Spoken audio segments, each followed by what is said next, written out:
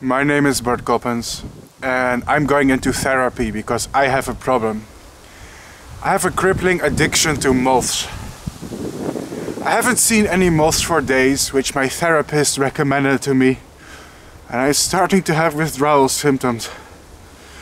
Everything looks like a moth right now. Oh God.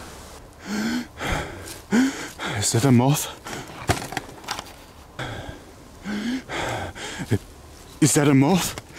That looks like a moth, right? Oh, it's just a leaf. Damn it. I'm starting to lose it. I see moths everywhere. Oh God, what's that? Wait a second. That actually looks like a moth. Huh? Wow. Can you believe it? This actually is a species of moth. Wow! Uh-oh. My therapist is going to be so angry.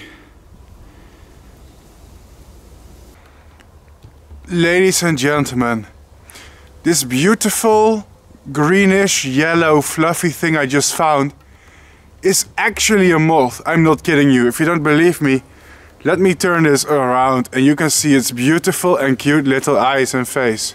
Wow! Isn't that really cool? Now this incredible insect is a species of lappet moth. Its common name is the Rose-Myrtle Lappet Moth. Its scientific name is Trabala Vishnou. Even though my therapist said, no more moths for you, Bart Coppens, your addiction is ruining your life. The life cycle of one species cannot hurt, right? Wait, let me ask my therapist. Is it okay if I show my fans one more life cycle? Then I'll quit forever, I promise. Okay, one more life cycle. Okay. But then you'll be forced to go into therapy. Okay, that's a deal. I'll do extra therapy sessions. And I will, for the last time, I promise, do one more moth pieces, okay? And then I'll quit forever. I will show you the life cycle of this insect today on my channel. Let's get started. And let's go back in time where the life cycle of this insect started, in the egg stage. Let's start the intro.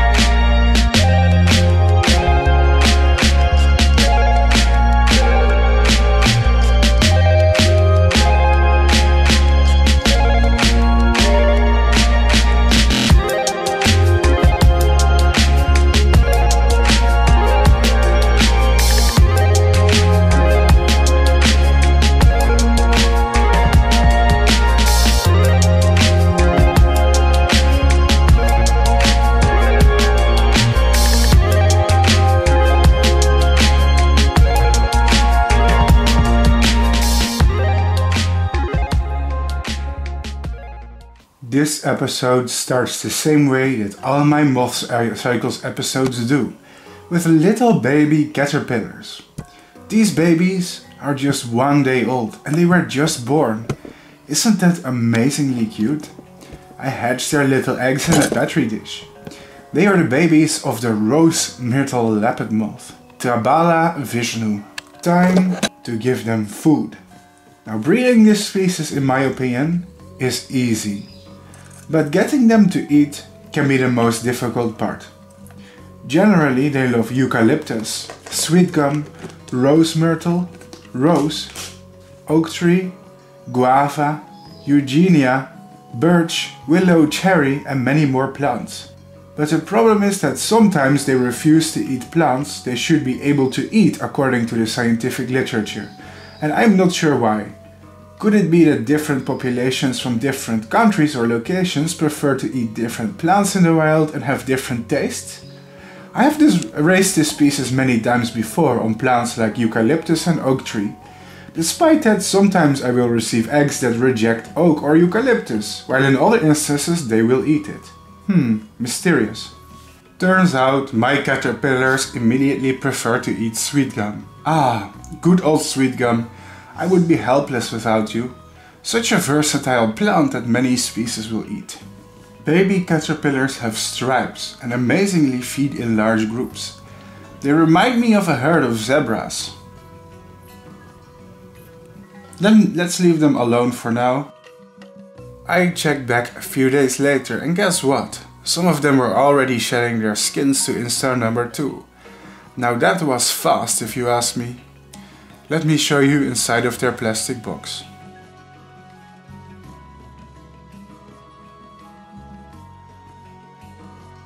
Wow, so beautiful.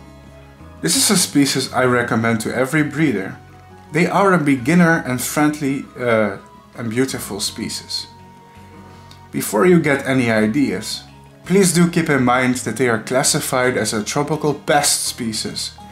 If you live in a subtropical or a tropical climate, it's a bad idea to import these animals to your country since they could be invasive. But in temperate climates such as mine, there is no risk, thankfully. Sometimes legal offspring is available in the hobby. But to be honest, if you live in a tropical country, keeping exotic insects from other countries is a stupid idea in general. Anyway, the larvae are developing beautifully and are surprisingly colorful. Hope you enjoy the show. I worked hard on this video. Let's leave them alone for now and check back on them about a week later. I left them alone for about a week at this point and even decided to upgrade them from a plastic box to a large pop-up cage for insects. Let me show you. Ladies and gentlemen, our Trabala Vishnou, what a name, Trabala Vishnou, are growing beautifully. So beautifully that I was forced to upgrade their enclosure into a cage. That's right. So let's open the cage and see how they are doing. If you've watched other videos of mine, especially MothCycles episodes, you probably already know the drill in the way I'm keeping them. Of course, as always, I have host plant here in a small bottle of water which keeps the plant fresh, almost like flowers in a vase. And if we carefully take it out, we can take a look at the larva. Oh wow, ladies and gentlemen. One of the things about this species is that their larvae are utterly beautiful. Wow. This is instar number 4. We also have some instar number 3s left, which I will show you in a short moment's notice. But first, let's appreciate their growth. Wow. Look at their tufts of hair. They're yellow and bright blue. Can you see that? That is so beautiful and so colorful. Now if we zoom out a little, we'll notice that we have many larvae. More are on the underside of the leaf. But the whole plant is covered by larvae too. So I turn the plant around, you'll see that there's more, as you can see. Some of them feeding in groups. Wow. So here we can also see some instar number 3s and 4s. If you have basic experience with the lappet moths, the Lasiocampidae family, Trabala Vishnou will not be a big challenge for you. It's a really recommended species that can eat many types of plants. They're utterly magnificent and beautiful. Look at that. Unfortunately, there is one downside to raising this species, and that is especially in the later instars. The hairs of this species can be noxious. Now don't worry, they're not like extremely dangerous or anything, but they will give you mild itching. Yes, that's right, mild itching. So it's not like it's some super deadly caterpillar from a rainforest that can kill you. But if you are prone to allergies and stuff, that's good to know. In fact, if you have allergies, maybe I don't recommend breeding them. Otherwise, give it a try. They are absolutely wonderful. I personally really like the look of these caterpillars. To me, they are one of the most beautiful. It's funny how they also have some tufts of silver hair. See, some of the patches of hair on their body are thick and white, while the rest of their bristles are more like thin and black. Wow. What a great species, and there's so many of them here also on the underside of the leaf. Can you see it, guys? So we have dozens of them at the moment, growing really well. So, what's cool is they tolerate moderate temperatures, because in the wild sometimes they are also found in more mountainous places where it can be cold at night. So, back when I was studying moths in Asia, I've actually found these in the wild in multiple occasions too, in Cambodia and Laos. It's really quite somewhat of a common species of lappet moths in Asia. You can see them everywhere.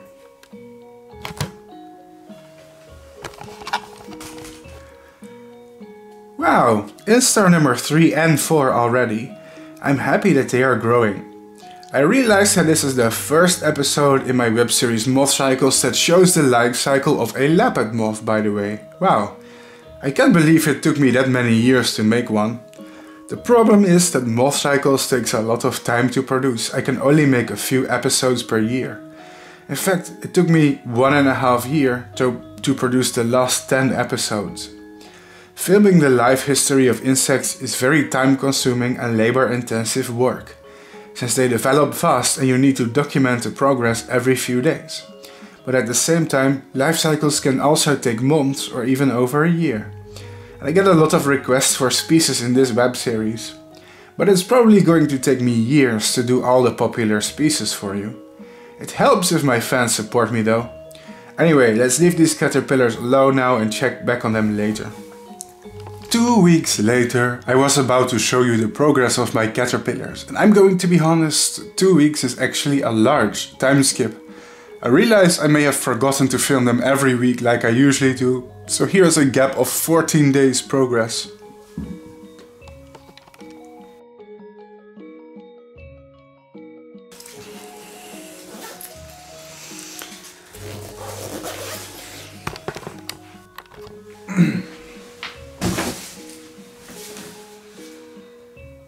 Alright people, so my Trabala Vishnou have grown bigger, and therefore I have upgraded their enclosure even more.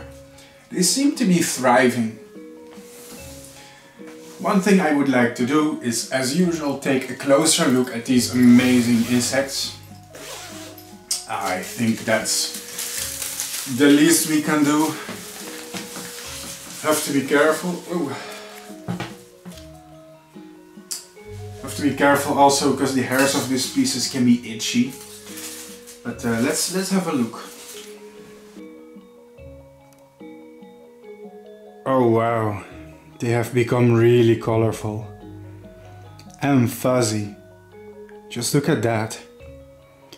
That is really great to see, and if we bend the camera down, you can see several of them sitting on one leaf.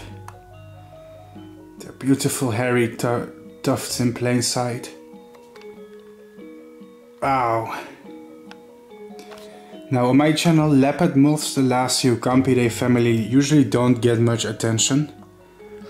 But I plan to change this in the future, and I will make more lappet moth life cycles, and this is actually the first of them in MothCycles, I guess. Starting with one of my favorites, because this species is gorgeous. Just look at the crazy caterpillars. Surely you guys must agree these caterpillars are really charismatic. And what's cool, they have blue markings. Not just blue, but also yellow and red. It really is an incredible species. Now they do seem to be somewhat social, as you can see they hang out in groups. seem to enjoy each other's presence somewhat.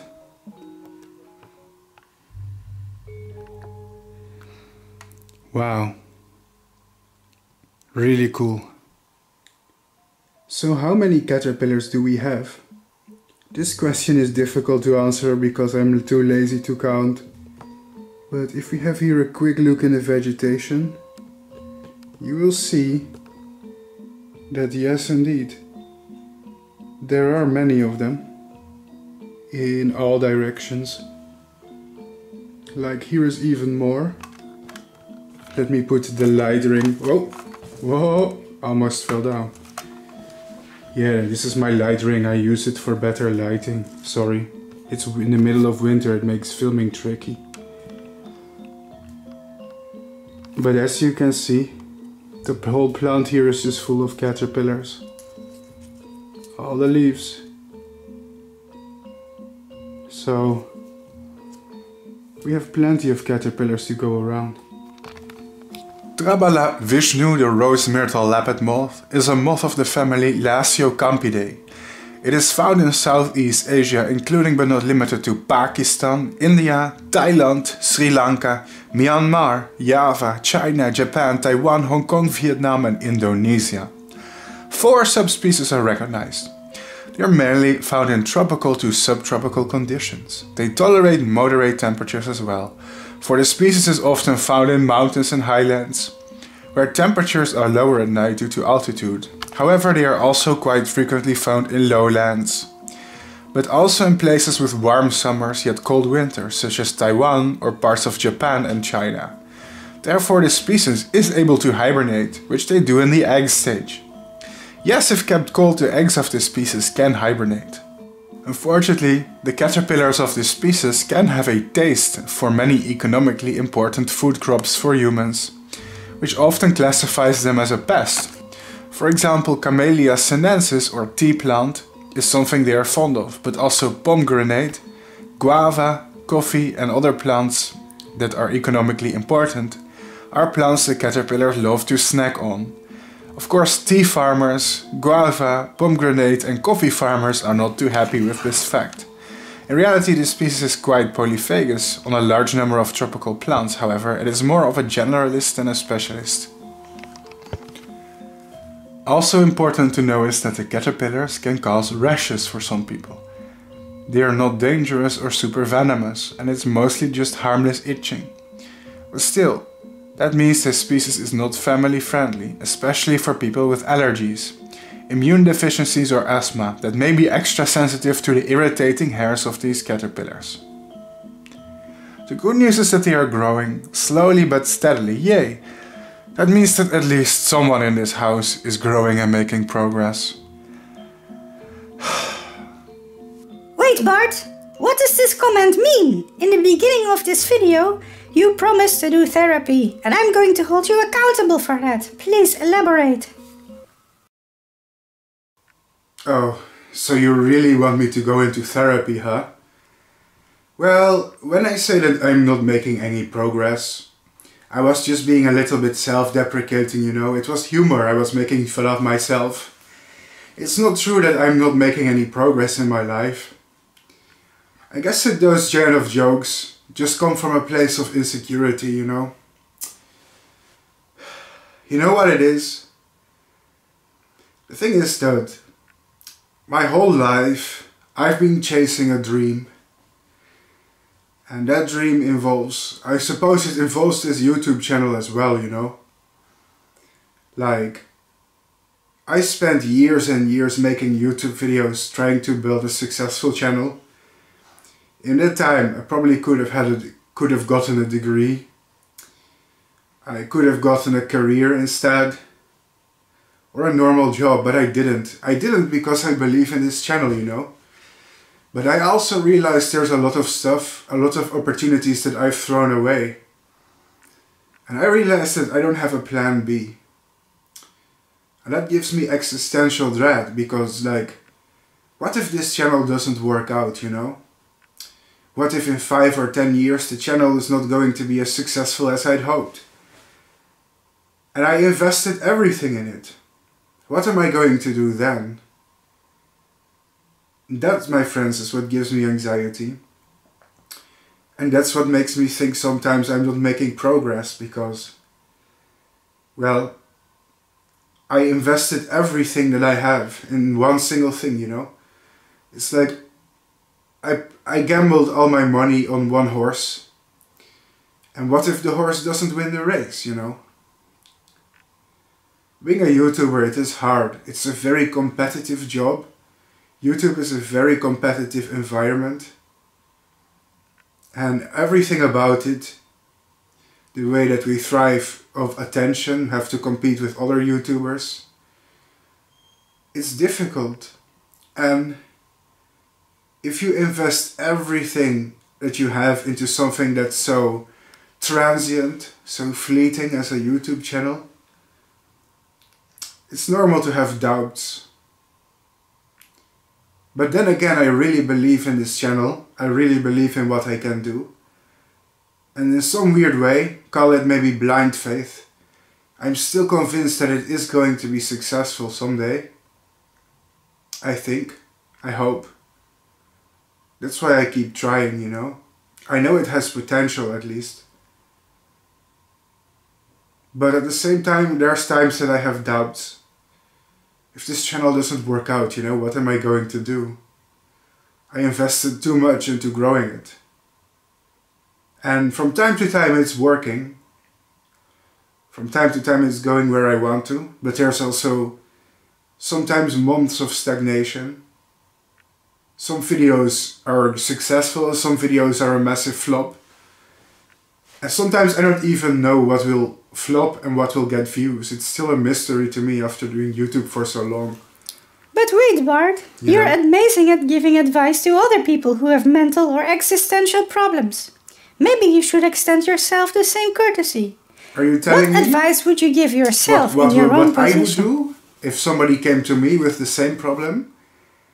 If somebody really believes in a certain idea or a dream that they have, that they want to pursue in life, but they're afraid it doesn't work out? Well, I would probably tell them, if somebody came to me with a dream that they have or an ambition, I would certainly never tell them to give up, you know? Some of the most successful people who've made the biggest impact on our culture or society as a whole are the people who started with a good idea, a dream, and never gave up and eventually made it. I also think it's very important in life to chase your dreams, to do what you love. But then again, I would say you have to do it in a way that is healthy, you know? Don't sacrifice friendships, don't sacrifice your career, don't sacrifice your education to chase a dream.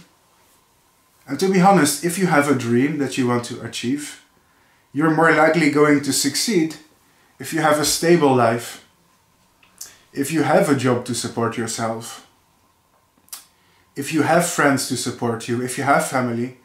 That's going to help you achieve your dream. Maybe faster or not. But even if you don't succeed, it's going to make you want to pursue that dream in a more healthy way that doesn't burn you out. Which is actually more likely to make you successful. Maybe that's the advice I should be giving myself too. Wow, is this what therapy feels like? Thank you. That makes sense. Wow, let's continue the show though. Let's go back to the caterpillars.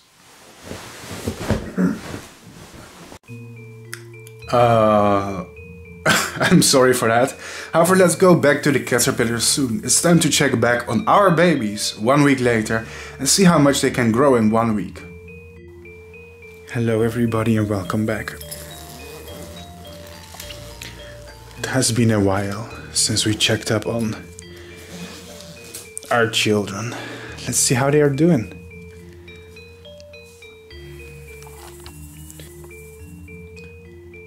Wow.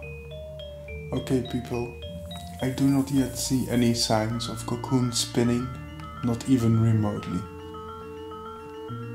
Despite that, I am in awe by the beauty of these caterpillars. Just look at that, the blue spots, That's just absolutely mesmerizing. Absolutely beautiful. These are the treasures of nature. Just look at it. I want to touch it. Yes, you are beautiful. You are precious and you are valued. Beautiful caterpillar of mine. You guys make me so happy. You have no idea. Breeding moths, it is like my sunlight, you know? Makes my shitty life a positive one. So beautiful.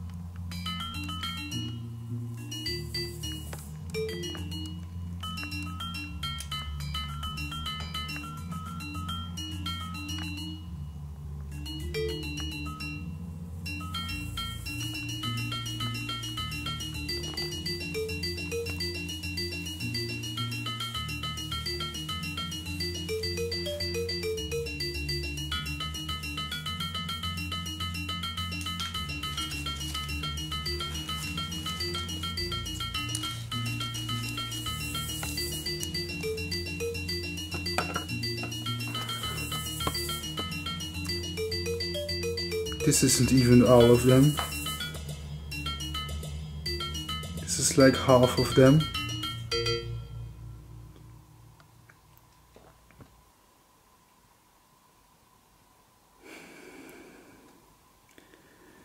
Just wanted to put a few of them on my hand just for fun. Wow. I think that in a few weeks, maybe 2 weeks, we will see the first cocoon, maybe less. I love this species, it's a super species. So cool.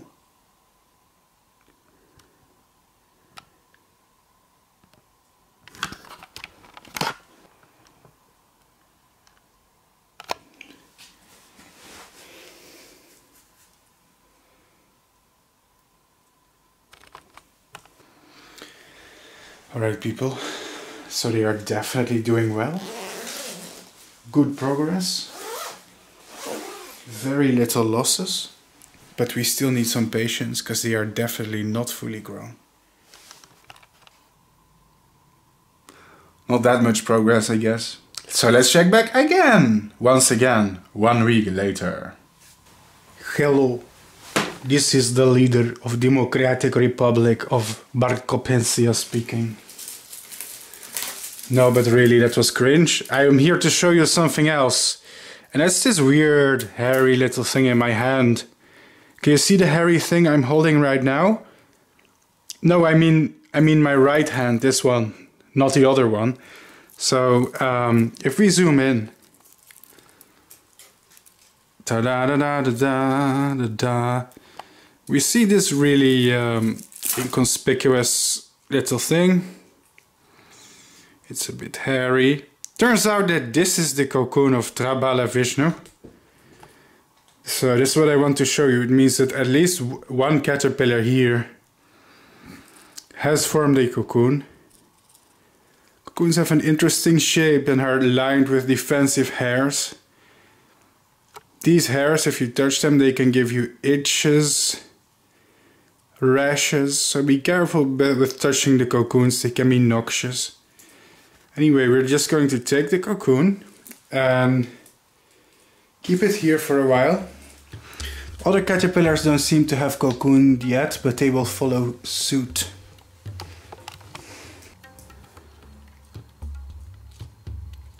As we can see, the other caterpillars are doing just fine. So this is about their maximum size. It's not super big. But the species by itself is not very big either. So this is about the biggest that you can expect from Trabala Vishnou. I think these will also soon make cocoons. Can you see the color change? This caterpillar is more like pink to brown, instead of its usual color. Before the caterpillars spin cocoons, they often turn pink. That's how you can recognize their development is near finished. We already found the first cocoon, so let's leave them alone and check back later to grab some more cocoons. Now it's time to take it slow. The caterpillars are forming cocoons at this point. I collected the cocoons every day and I decided to check back on them 3 weeks later. But I had a problem. I planned a trip soon to London and it can interfere with my breeding plan. I'm going to the United Kingdom for a week to visit some friends. But I'm probably going to have to miss a few days of progress because of that. It is that time of the week again to check how my beautiful children are doing. Ooh, let's take a look. First things first, some caterpillars have grown very big, actually, bigger than I expected. You see that? So, whoops, sorry. That's the artificial light I use for filming, because indoors it's dark in winter. So I amplify the light and it just fell. Anyway, as we can see, some of the Trabala are actually reaching a decent size here compared to my finger. Some of them are bigger than I expected them to be. I suppose it's the female caterpillars who grow bigger and older. Simply, well, because the females in this species are like twice as big as the males, so it makes total sense. But we also find a lot of cocoons in the vegetation. Mainly I'm going to be just using scissors to collect some of the cocoons that I see here in the back. Have to be careful. The cocoons are pretty noxious. And this case is about to collapse, so we have to be careful. There's just too much stuff in here, I have to remove some. But as you can see, here's 2 new cocoons. They are sitting here on twigs. We'll film them later. Just using some scissors to collect the cocoons here in the back.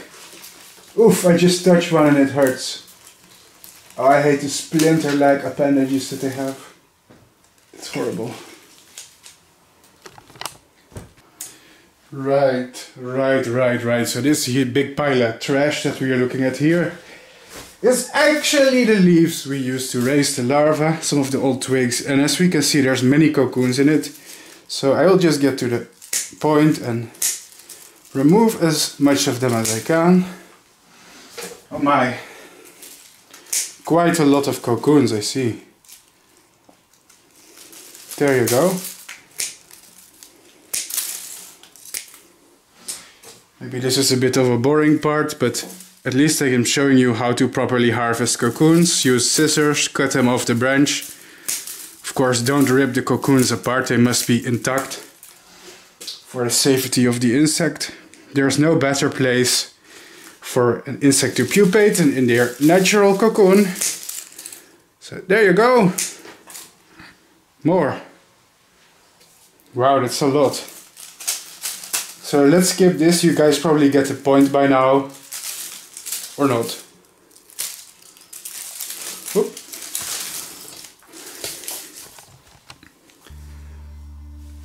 This is what we have left, people. Surprisingly, after making so many cocoons, you would expect that we don't have many caterpillars left, but we do! Why? I think we just had a really good result. We seem to have a high number of individuals this time, high survival rate, basically everything a successful breeding needs. Let me zoom in here a little bit. And we can see that the larvae are just all crawling over this plant. I don't know how many there are left, but I'm making the estimation that there's definitely like, well, it's over 10 of them. I think it's like 15, maybe even 20 larvae that did not make cocoons yet.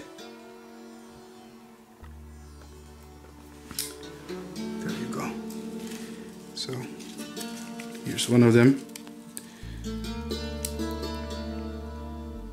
Close-ups. Really a wonderful species, to be honest. Really wonderful.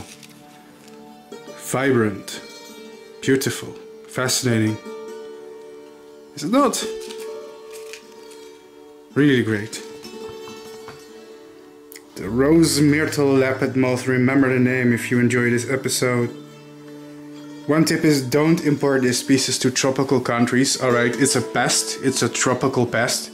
But I live in a temperate country. There's no chance that the insect will survive here.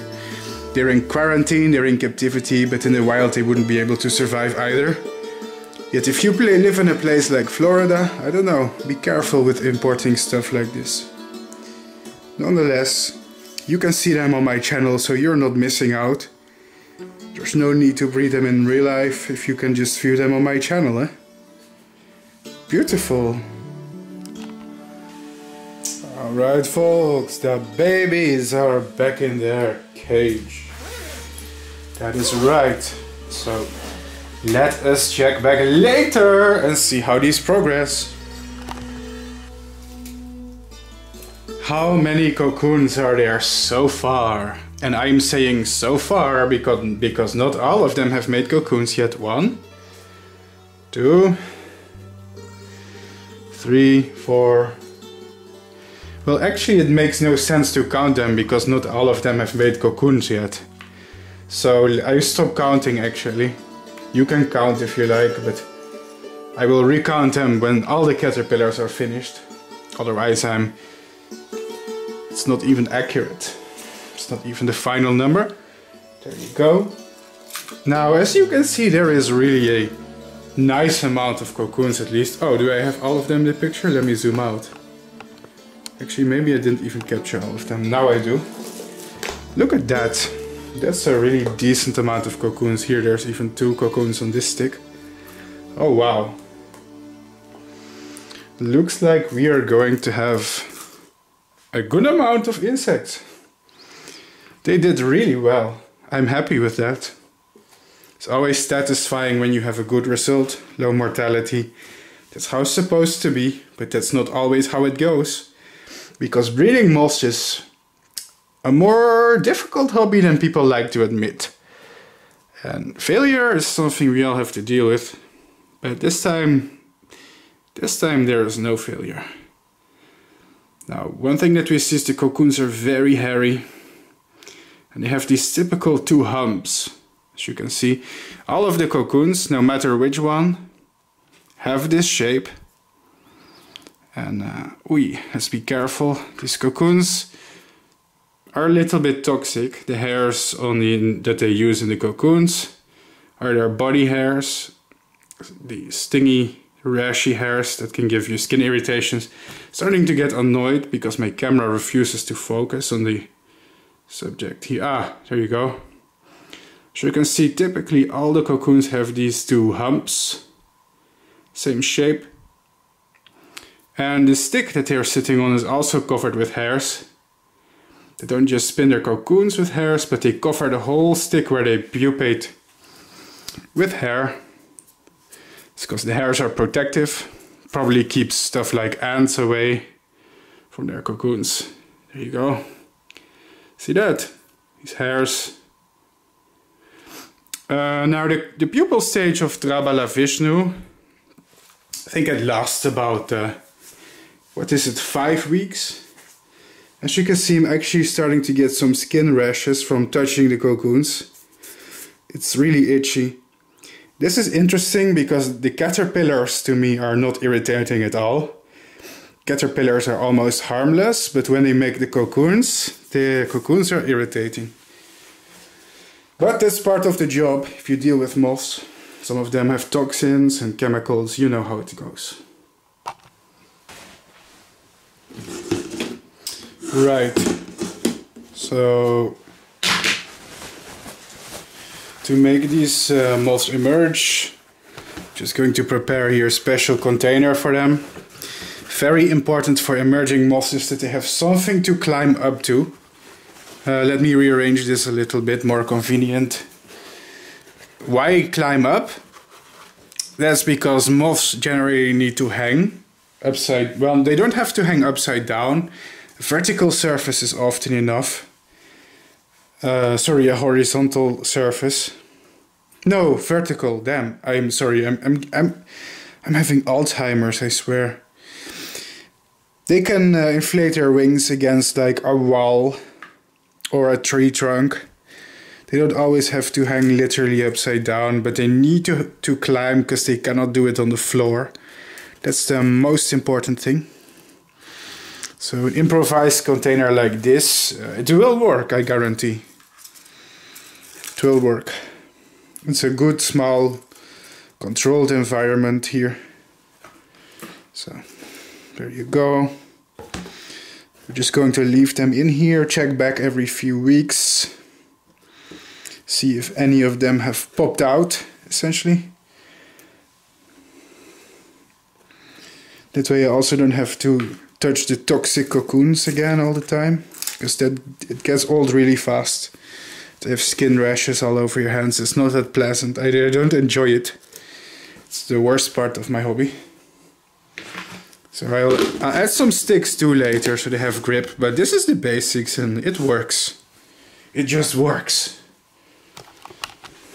Hello everyone. I have good news. I was checking my cocoons today. Sorry, I have the hiccups. I was checking my cocoons today and I found the first Trabala Vishnou sitting there. Now I'm a little bit anxious because I booked a trip to London, a vacation to London for 1 week. And in 10 days I'm leaving to London. But that could mean that while I'm traveling, a lot of the moths could be hatching, which means I'm going to miss their emergence. So if there is an awkward time skip in this video and I go to London and all my moths hatch while I'm not there, yeah, that would be annoying. Anyway, here it is. The male. At least we can film this one right before I go travel. This was the first one to come out. And this is the male of the Rose-Myrtle Lappet Moth. Wow, let's have a closer look.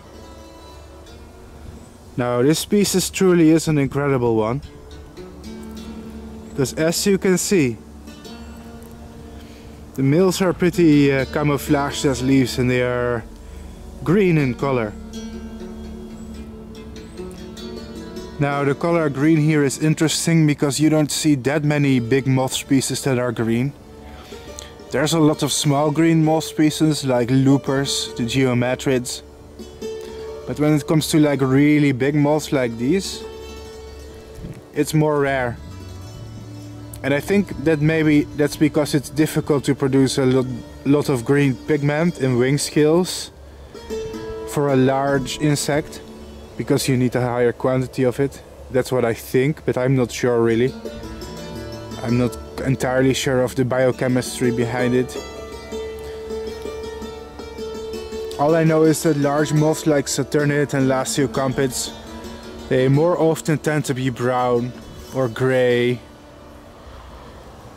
but sometimes even yellow, but green on a large moth species you don't see it that often. It is really gorgeous, isn't it? As beautiful as they are, however, the males of this species are very short-lived. Usually live for less than 1 week, which is quite unfortunate. Despite that, it is worth to raise them in captivity really, because they are actually quite beautiful. So what we have to do now is we have to wait for a female to come out if we can. That would be great. So that they can pair. Very beautiful, huh? Here's it, ladies and gentlemen. Trabala Vishnou. I think this is the first life cycle of a lappet moth species, right? That we've done in MothCycles so far. Yeah, it must be. That's pretty cool too. There you go. Pretty, huh?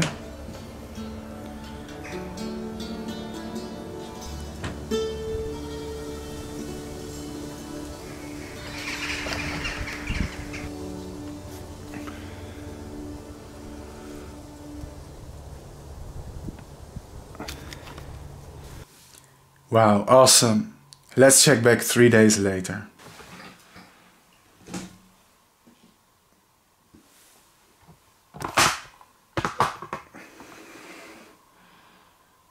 Ladies and gentlemen, welcome back to the show. I hope you're having a good time and are enjoying it. I certainly enjoy filming it. Anyway, we are back indoors right now. That's because it's winter as we speak, and that means that outdoors we have a very short amount of time in daylight. The sun goes down around, well, 5 o'clock in the evening already. On top of that, it's already dark and cold, and a lot of days it's raining, so I can't bring my camera outdoors to film the insects, so we do the indoor filming. Unfortunately, due to that, the lighting is very suboptimal. That's why I don't like breeding in winter, among many other things. But I was just checking my Trabala box, and yesterday I showed you this beautiful green male, but I noticed a few more have been hatching, so let's take a look, even with the bad lighting.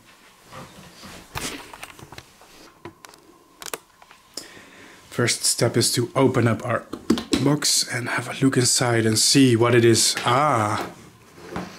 Oh wow! I can see several new males that have come out, including this one, for example. And let's hope the camera is willing to participate. Wow!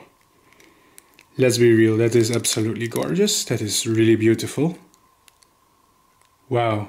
What a nice species this is.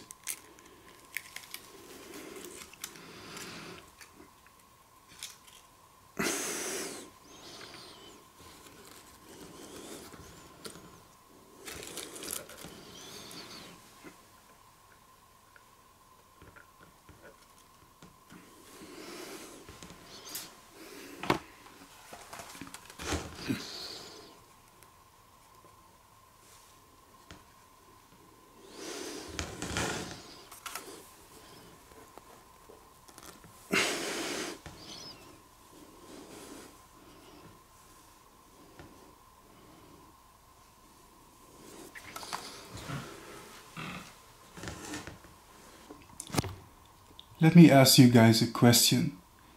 Do you think it's possible to fall in love with a species of insect? If not, I think I've fallen in love right now. Look at the beautiful green colors. They really are incredible, are they not? Wow.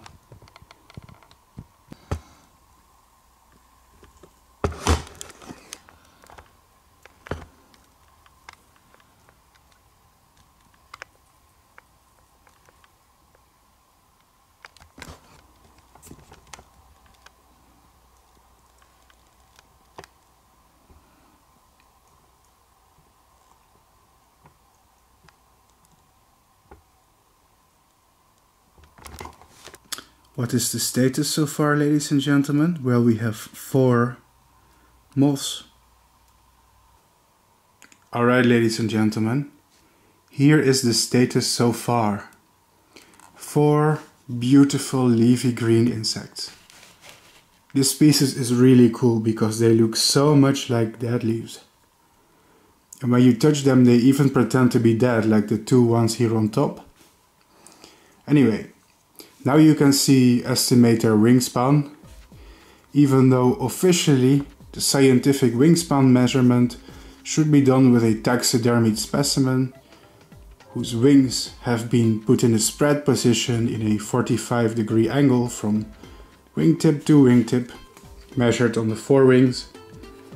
Despite that, I think the wingspan board, even though not scientific, is a good way on YouTube to show to my viewers the size and scale of the insects that we breed on YouTube, just so that they can make an educated guess on their size.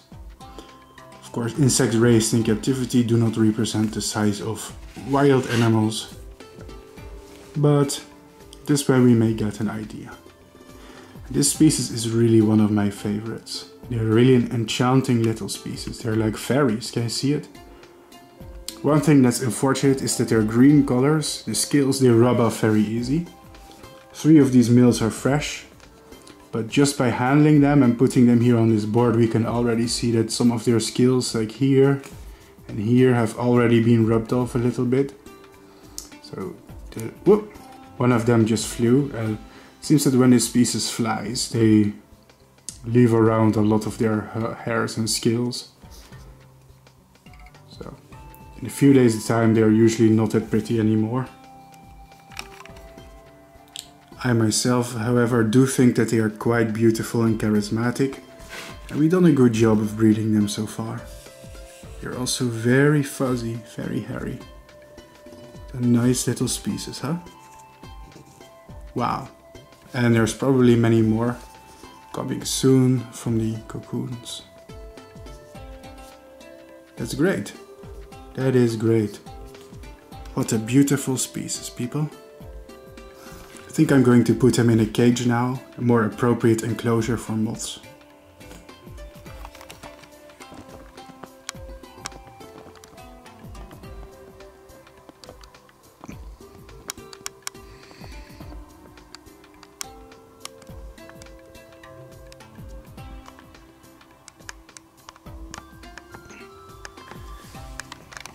They kind of remind me of salad leaves. Reminder to eat your vegetables, kids. Otherwise you'll have to become a YouTuber and a terrible person like me. What do you mean, Bart? Do you want to elaborate on that? Reminder, you have therapy. Are you really forcing me to do this whole therapy thing? That's so lame. I'm just trying to breed some moths here. Okay, listen, okay, when I call myself a terrible person or failed because I'm a YouTuber, I'm just making fun of myself, right? Don't worry, like, I'm actually quite confident of a person in general, confident in my own abilities and confident what I do.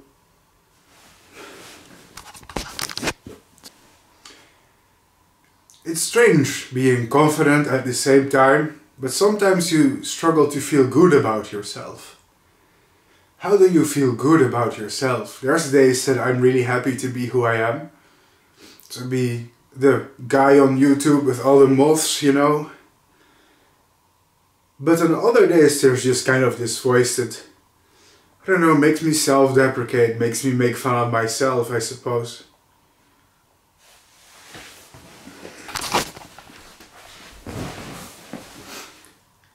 And I guess it all also ties into my ego, you know. You know, one of the bad things that I tend to do is sometimes I easily befriend people who are struggling in life, you know, people who struggle with issues. And then I give them advice. And that's how I bond with them. But the truth is, I think a part of me also befriends people who have a lot of problems. Because in some fucked up way, they make me feel good about myself, right? It's like seeing, oh, this person is worse off than me. And because that person makes me feel good about myself, I become close with them. But that's a toxic thing to do, actually. And even worse, sometimes when they think I'm their friend and they become successful later in life and they don't have problems anymore, that's when I cut them off. Because when they become more successful than me, you know, they don't make me feel good about myself anymore. I guess it is just fragility of my ego, maybe.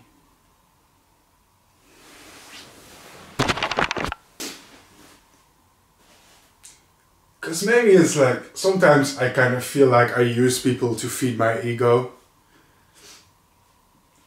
Because maybe I look down on them and their problems. I'm going to be honest with you, Bart. That is pretty fucked up. You know, I'm a therapist, but fuck it, you are actually a terrible person. Everybody watching this, unsubscribe from Bart's channel right now. What kind of therapist are you? Dude, you're supposed to help me, not criticize me. I'm opening up here, okay? Damn. Damn. Let's go back to the moths. One day later. What you're looking at right now is an enclosure for insects. Here I have a handful of fake leaves, leafy moths, and I suppose that we can open it carefully. And then I will just place the moths inside here on the bottom of their cage. And this is where they're going to be for now. We have 4 males, so we're going to wait for a female to arrive. One thing that is problematic about this species is that the males can grow so much faster than the females because the males are smaller and finish their development faster. I still have some caterpillars. Take a look.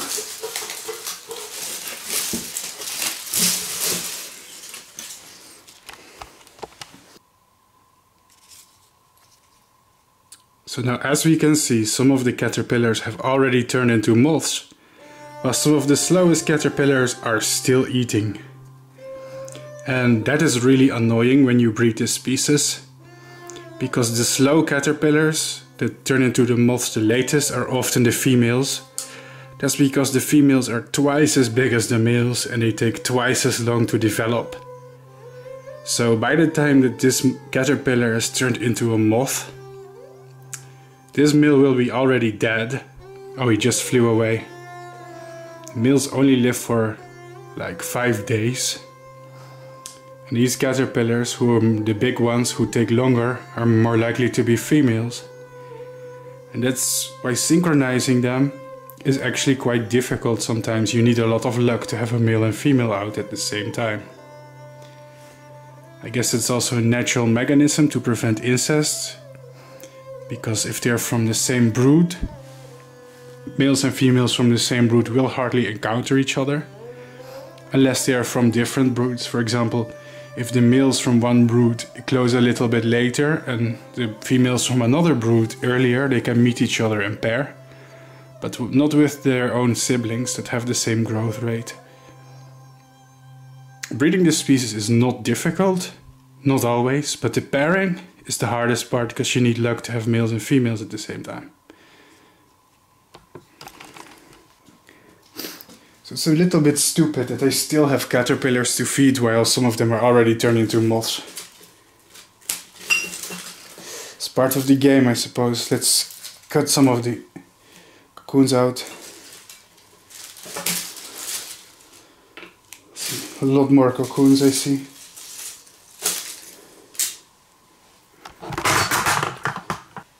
Dang, I haven't counted there yet, but this is a lot of cocoons. Now compare it with all the old cocoons that we still have. That's a lot of cocoons in total. Guys, I'm gonna be honest. This was actually a really successful rearing. Like really successful. Because we produced a huge amount of cocoons. Now be careful, like I said, just like my WhatsApp chat and my Discord server, the cocoons are toxic. Lots of toxicity. I blame mental illness and loneliness. But that's okay, you know. Our generation has its own issues. I think it has a tendency to make people histrionic and have attachment issues, emotional issues, etc. People want to be validated, people are lonely, they want a parasocial relationship with a YouTuber, but they all have different opinions on things and on what's funny and what's appropriate, and it cannot be aligned, and that's how you create a mess. Anyway, enough about that. If you don't know what I'm talking about, I have chat groups, I have a WhatsApp chat, a Discord server, you can join it, you can talk with other people there. It's great fun. Join it if you're curious. We even have voice chat nights in Discord. Once in a while. So yeah, let's add all the cocoons in here. I'm starting to feel like maybe this is too many cocoons in one container. I hope the moths will not have trouble closing. We'll see, I suppose. I think maybe they'll find a place to hang, just like the other moths did. Wow. So many moths. Now, ladies and gentlemen, I do have some bad news. In 1 week time, I have booked a trip to the United Kingdom. And I am going to London. Well, currently it's December when I'm recording this, and I'm going to be in the United Kingdom for 7 days around Christmas time. And I'm going to do a lot of fun things. I'm going to meet up with some of my fans and viewers, but also just seeing some old friends. Believe it or not all the friends that I have in real life are followers, although many of them are people I met online. Some of them are fans, some of them are not fans. Some of them don't even care about moths. I have a lot of friends in the United Kingdom. Obviously I'm not going to say their names, would be an invasion of their privacy. So why is that bad news? That sounds awesome, right? You're gonna see the Christmas lights, you're gonna go to London. Well, it's bad news because my moths are emerging right now. And this has basically been, well, so far it's been a 2.5 month filming and rearing project. These videos take a lot of time to develop. I have to write them out, I have to breed the insects, film their development every few days. And this is the climax. The moment the moths are coming out is the climax. And the problem is, while I'm traveling in another country, there is the possibility that while I'm in London, all my moths are going to come out. And when I come back home, all of them will have emerged and I will have missed the show. This is why I rarely travel. I only travel in winter, because in winter I have less insects to breed. If I travel in the middle of summer, when it's the prime breeding season, I probably have to leave hundreds of insects behind in the care of my parents, which are not good at breeding insects. And I will also miss the life cycle of many insects I've been filming for months, if not years. So that's devastating. And I really hope that soon we're going to see a whole time skip of 7 days. And if I really have bad luck, in 7 days, like the majority of my moths will have come out, and we will have missed it. We will have missed the moment that all my moths come out. If that happens, I apologize, people. I apologize. But running a YouTube channel is hard. And it depends on luck and sometimes a lot of free time I don't have and commitment. Whew. So we're going to see. Anyway, the good news is we already had 4 beautiful green males. They're in this... Ooh, that was my smartphone. They're in this cage. So whatever happens next, even if we miss all the other cocoons hatching, at least you've seen what the males look like. So we haven't missed everything. Then again, usually moths tend to hatch sporadically from their pupa. And I think that while I'm gone, we're going to miss the enclosure of a lot of individuals. I don't think that when I come back to the Netherlands after 1 week that all of them have come out. That would be pretty bizarre. Anyway, if there's a whole time skip in this video, now you know why. Thanks for watching. Let's continue. Then let's leave them alone for now. Great news, everyone. Today I was checking the cocoon box and we saw 2 more new moths. Of course, let's check them out. They're beautiful.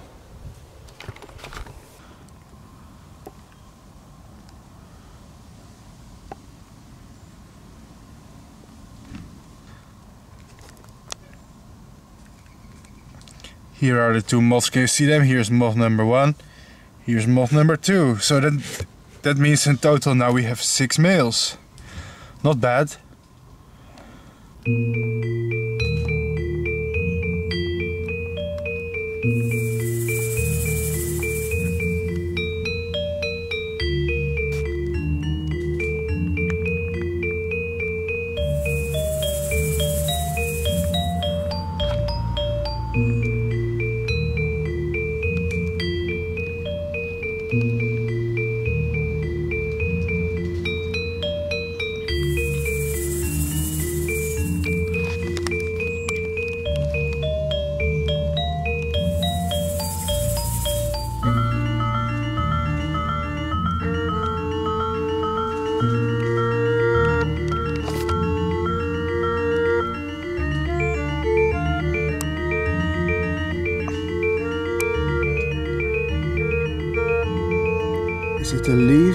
Is it a moth? No, ladies and gentlemen, it's both. I want to introduce you to Trabala Vishnou, the Rose-Myrtle Lappet Moth. A wonderful species of moth that comes from Asia. And as you can see, its camouflage is green and very leaf-like, which makes it absolutely cute. Very fascinating and beautiful. Wow. Look at its beautiful patterns. If you're curious about this moth species and its life cycle, guess you have to go to my big main YouTube channel. It's called Bart Coppens. This is just a short outtake of a long life cycle video I'm doing on them. But wow. Incredible, huh? Right, ladies and gentlemen, so our total amount of moths now is 6 males. The only thing missing right now is females. These are not females, because females have a slightly different color. I guess you'll see when they come out. But I'm not unhappy with this result. Unfortunately, I have to go to London in just a few days' time. I have 7 days left before I gotta go to the United Kingdom, fortunately. So maybe we are going to miss the eclosion of many more moths. But hey. I'm still happy I'm here for this moment, and this happened before I leave to another country for a short time. They are really delightfully beautiful insects. My heart is beating faster by just looking at them. They are so gorgeous and so beautiful. And I am so glad and privileged to be one of the few people to experience their life cycles up close. I mean, how many people can do that? Whoa, hey, one of them woke up. Wow, I love them. Alright, let's put them back into their cage and wait for females to come out. That's what we would need to complete a life cycle. Bunch of girls for the males. And yet my spider sense is tingling today. And when I say spider sense, of course we mean my moth sense. Oh, something green smiling at us, and we know what it is. It is the males of the beautiful species Trabala Vishnou. Oh yes. And here on the floor, on the bottom of all the toxic cocoons, just as toxic as my Discord servers and WhatsApp chats, there you go, look at that. What a fine species. So we have 2 more males. I'm starting to wonder, where are the girls at? Come on, we need just one female. Would be good timing. 8 males is what we got ourselves. 8 gorgeous little males, but where are them girls at? Come on girls, you're late. We have a lot of beautiful single bachelors here. We're now trying to fly away. Aww, isn't this species the best? Actually, this is the first life cycle of a lappet moth on the MothCycles web series. But in the future I'm going to do many more lappet moths. You see, my web series MothCycles has one big issue. I am a huge fan of Saturnidae silk moths, and I think I filmed like 25 episodes, and like over 20 of them are about Saturnid moths, the giant silk moths, but they get too much attention, you know, this family gets too much attention. Maybe because they're my favorites. But I want more lappet moths on my channel too, and this is happening right now. But in the future you can expect to see way more of them. I promise you that, alright? For now, let's just enjoy these incredible animals. Wow, they are beautiful and green. Anyways, let's leave them in their cage and really hope for a female soon. Let's check back a few days later. So many males. Oh my god. Seriously, why do I only have males? Can't we simply have just one female? There are so many males right now. It's starting to look like politics. Let's check back some days later. Alright folks, just saw some activity in the cocoon box. And once again we have a few new males.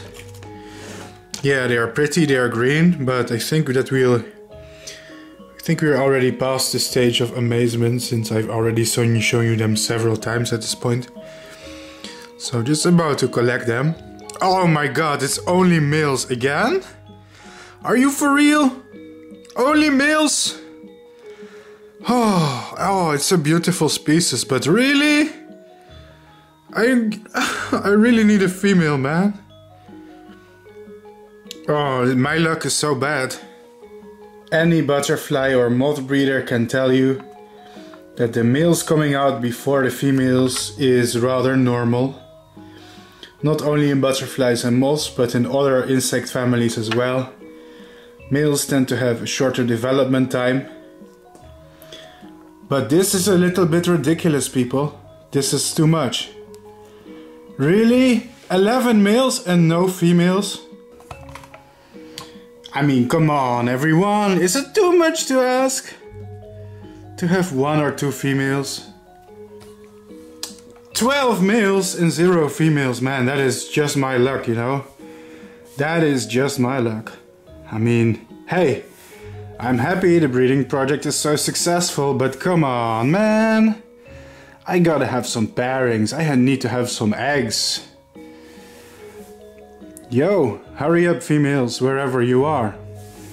Personally, I'm starting to think that a dating app for moths wouldn't be that much of a bad idea anymore.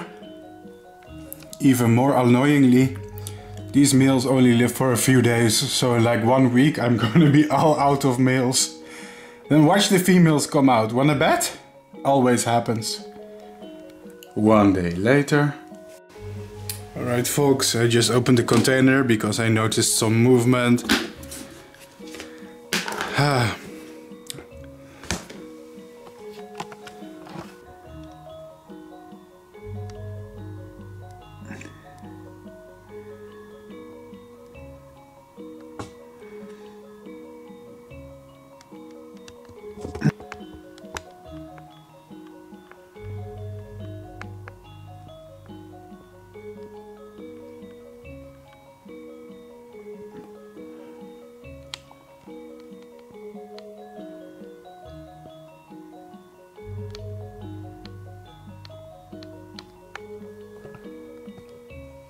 You know, I'm happy and all that our breeding project has succeeded, but this is getting a little bit stupid, man. 2 more males. Just what I needed. Not.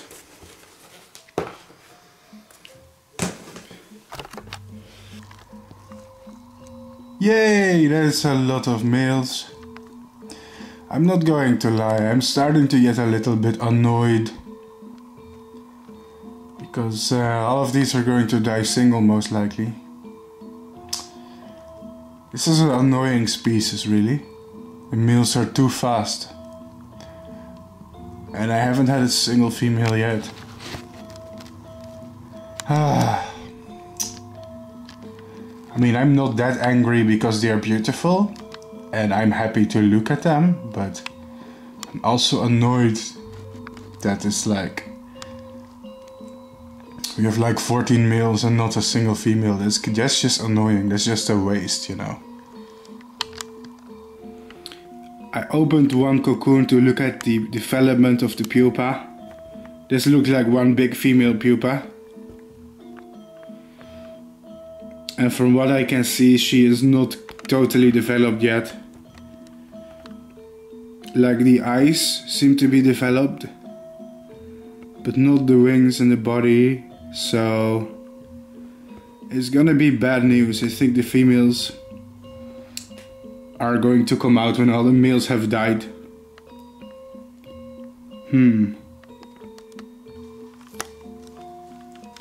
Man, I just saw a moth coming out. It's currently inflating the wings. And guess what it is? Of course it's a male.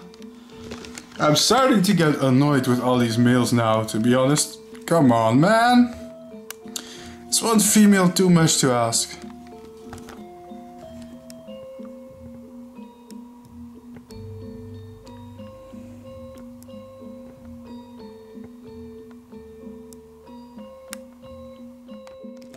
Let's check back several days later. This is looking bad. Why did I raise so many males? Males, males, males, males, male, male. I'm going crazy. There is a thing such as too many males, you know. In fact, we have so many males. At this point they can form the American Congress. We have so many males right now that they think the Joe Rogan podcast is a valid source of information. In fact, there are so many males that instead of going to therapy, they're calling each other's kings and chads. In fact, there are so many males. They're starting to think the reason they're unable to find a girlfriend is because modern women aren't traditional enough. Despite the fact that they spend half their time on the internet, Reddit and 4chan and social media watching YouTube videos. Anyway, let's check back a few days later. Yeah, I saw some more activity in the closing books. We know the drill by now. We know the drill by now. Wow. It's another male. Let's see if there's... Ah! Yes, there she is! Guys, I just found a female. I didn't even see her before. Oh yes, let's take a closer look. Alright, ladies and gentlemen, so this huge yellow banana colored thing is the female of the Trabala Vishnou. Well, I didn't even notice her when I first opened the container, but there she is. Would you have a look at that? Well, I'm so glad that I still have a female before I go to London and miss half of my moths e-closing. But this is pretty much great. Wow. The female of this species is bigger than I anticipated, but she is beautiful. Wow. What a beautiful species this is. Alright people, so here now side by side I have the female and the male that just came out together on the same day. And I just want you guys to appreciate the size difference between the male and the female. Now in Lasiocampidae moths this is pretty normal. There's a lot of species in which you will see huge females and very small males. I mean, in almost every type of moth, well, not all of them, but almost all of them, the males are smaller. But in Lasiocampidae this difference is usually even greater. Just look at that. Compared to the female, male is quite tiny, isn't he? Wow! I'm so happy that before I leave my country we can film this. Yeah, beautiful.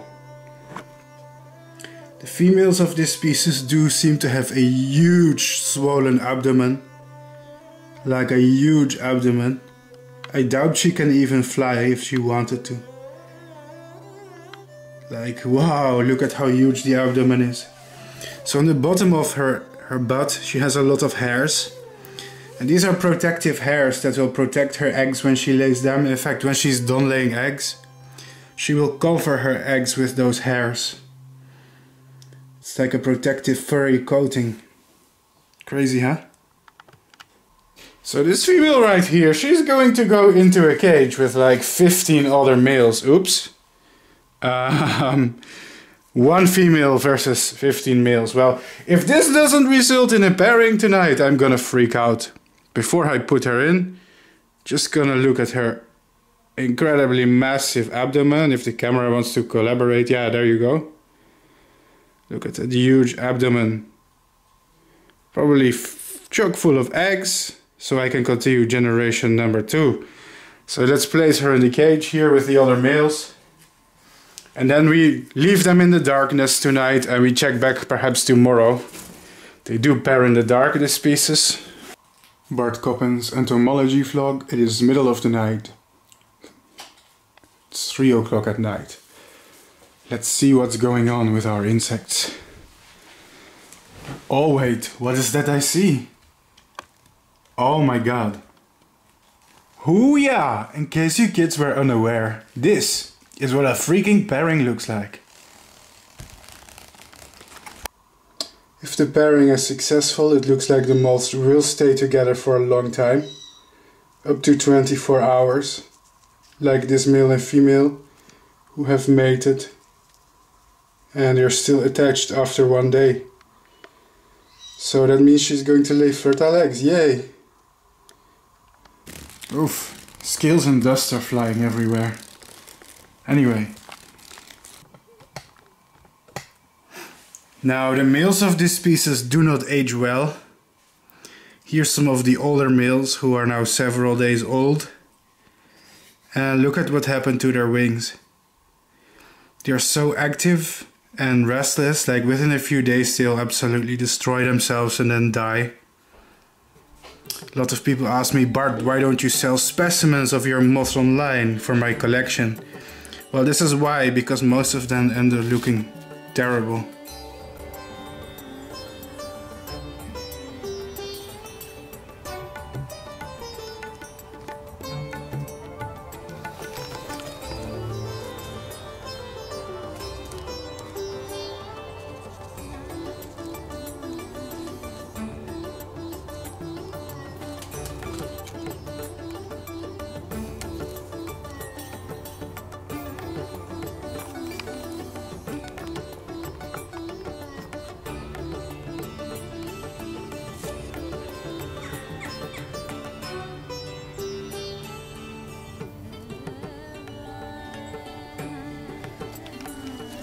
As for this female, she has laid a lot of eggs. Now the eggs of this species are bizarre, because they are laid in a straight line. Can you see this? This is a line of Trabala eggs. Can you see that? So the way she lays them is really interesting and weird. It's a conga line. That is crazy, huh? So weird. Here in the back there's even more of them, which is also crazy. Anyway, let's leave them alone and check back in a week. Alright, ladies and gentlemen, this is the last thing I'm recording before I go to the UK. I put the rest of the cocoons here in a cage and I can only check back on them 7 days later from this moment right now. So in 7 days time I'm about to check back, and probably a lot of them will have emerged and we will have missed their emergence, unfortunately. Wow, so this is me in London. Cool, huh? Or not? Please enjoy some of the scenery, because I wanted to show you anyway. I was right there before Christmas and there were cool Christmas lights. I had an amazing time there and great experiences.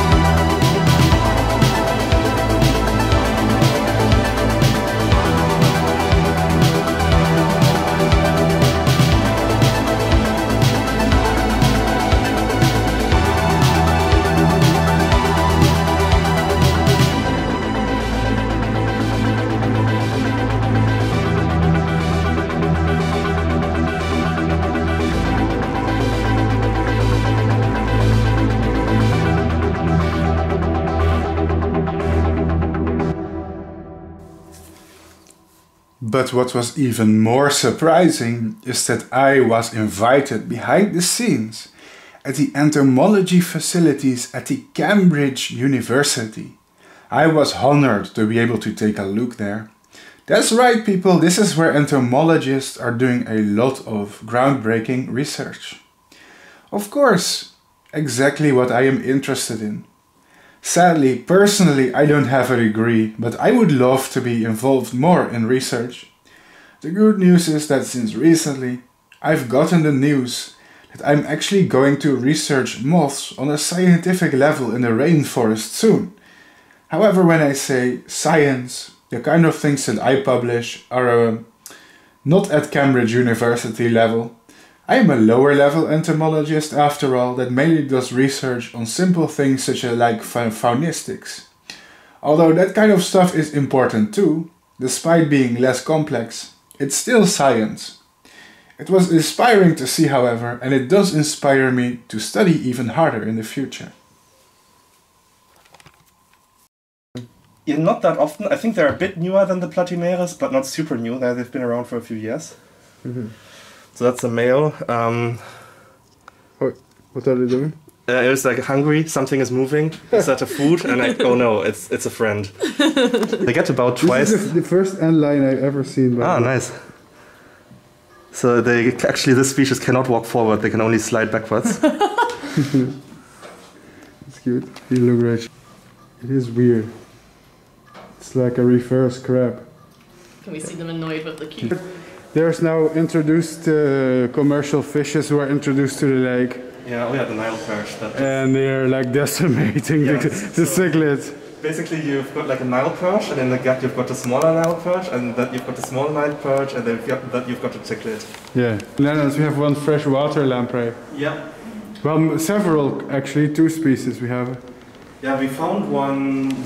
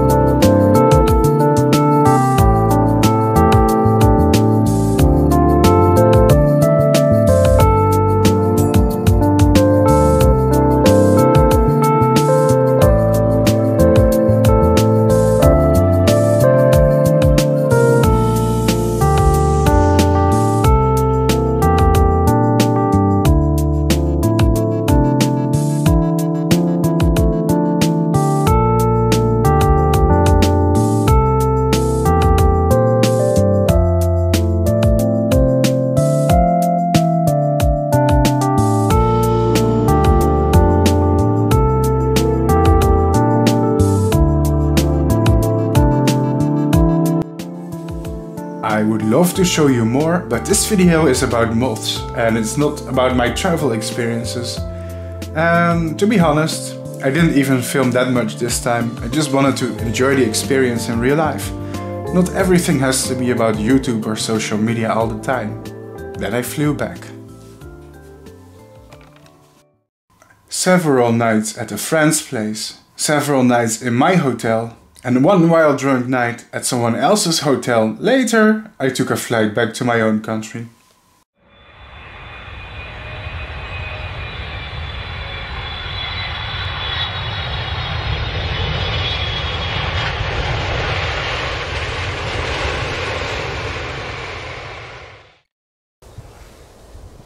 Hello everyone, this is your favorite online entomologist Bart Coppens. Let's continue the Trabala project.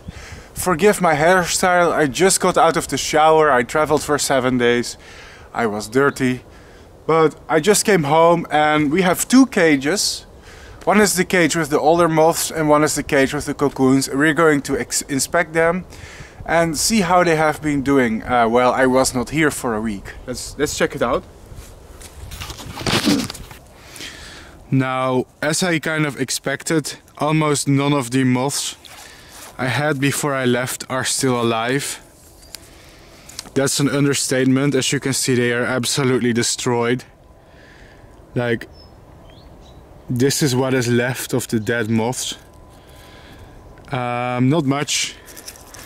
And if we take some of the older males here, as you can see, all of them are pretty much dead. Wow, that's a very good timing on that church bell there when I said they were dead. Pretty much all our old moths have perished. But that's what was expected really. That's not really bad news, it's normal. Yep, dead males, they don't really last for longer than a week. In captivity very much.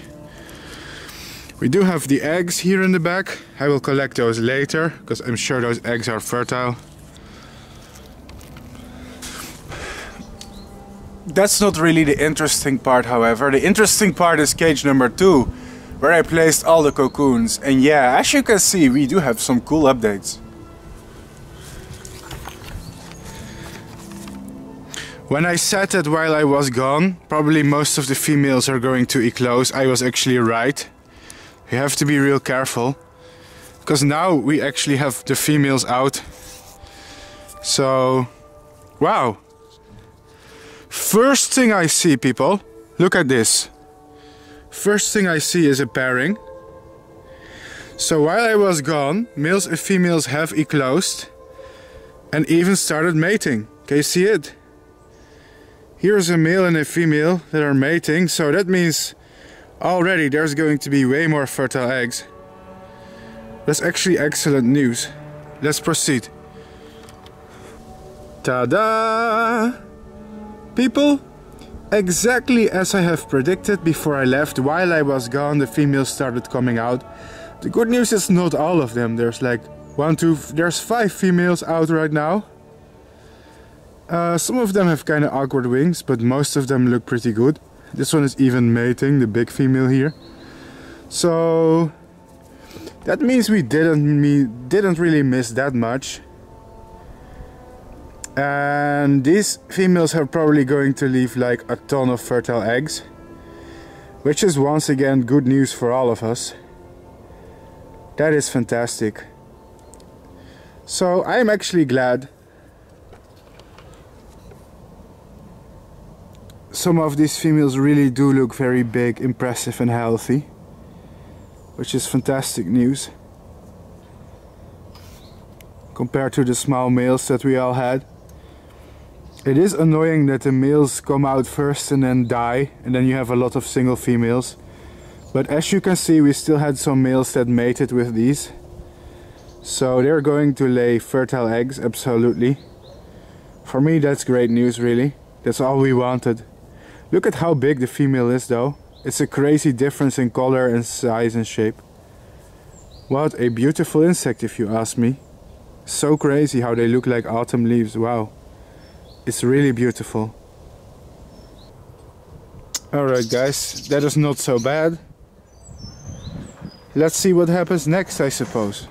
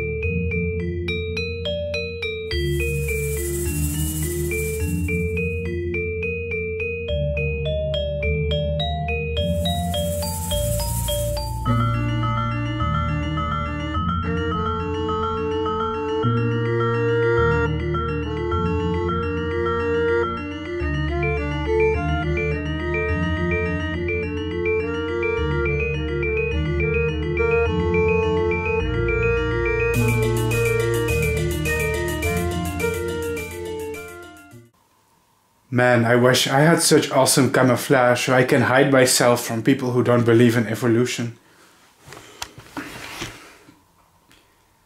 Hey, I don't want to get political, but I think those kind of people have the IQ of a potato. That's racist! You're Why? a racist! I said a potato. Potatoes have feelings too! Potatoes aren't that smart, okay? Potatoes are fucking stupid. What kind of therapist are you?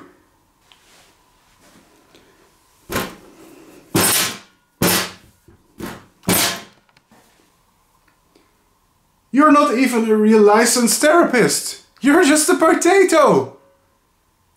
Good news, everyone. I'm mentally healthy. I'm mentally healthy. That's what this potato says. No,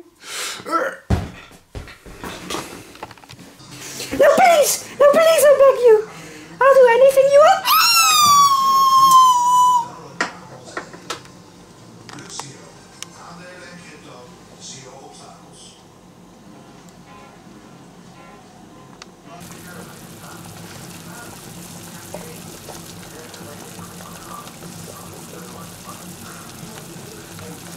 Then let's leave them alone for now.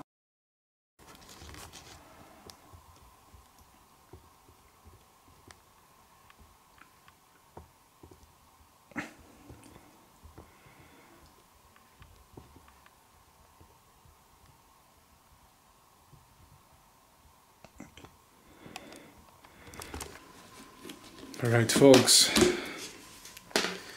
seems like every day I have a few new moths now. It's part of the job. So you're a nice female that just came out. Let me adjust the camera so we can have the optimal lighting and color. Ah yes, just fantastic, isn't it? Do I have one of the coolest jobs in the world? The answer is yes, I do. Awesome. Awesome.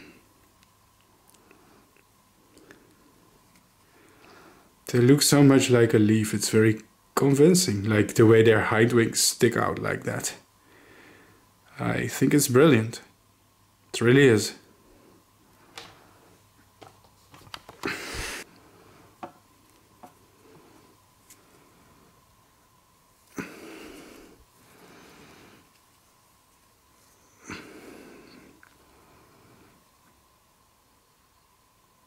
Just some variation here between two females.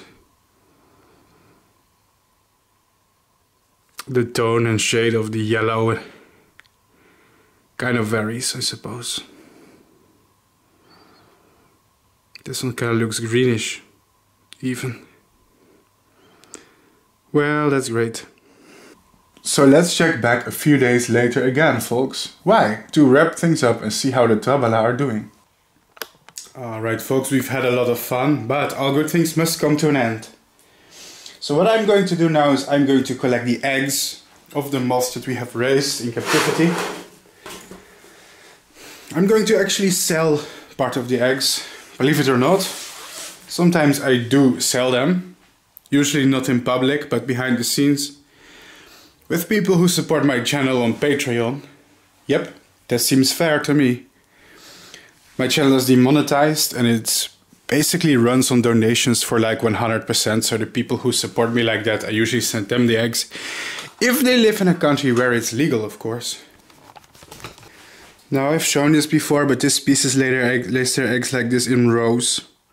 So you can see they're hairy, they're covered with tufts of hair from their abdomens which protects them.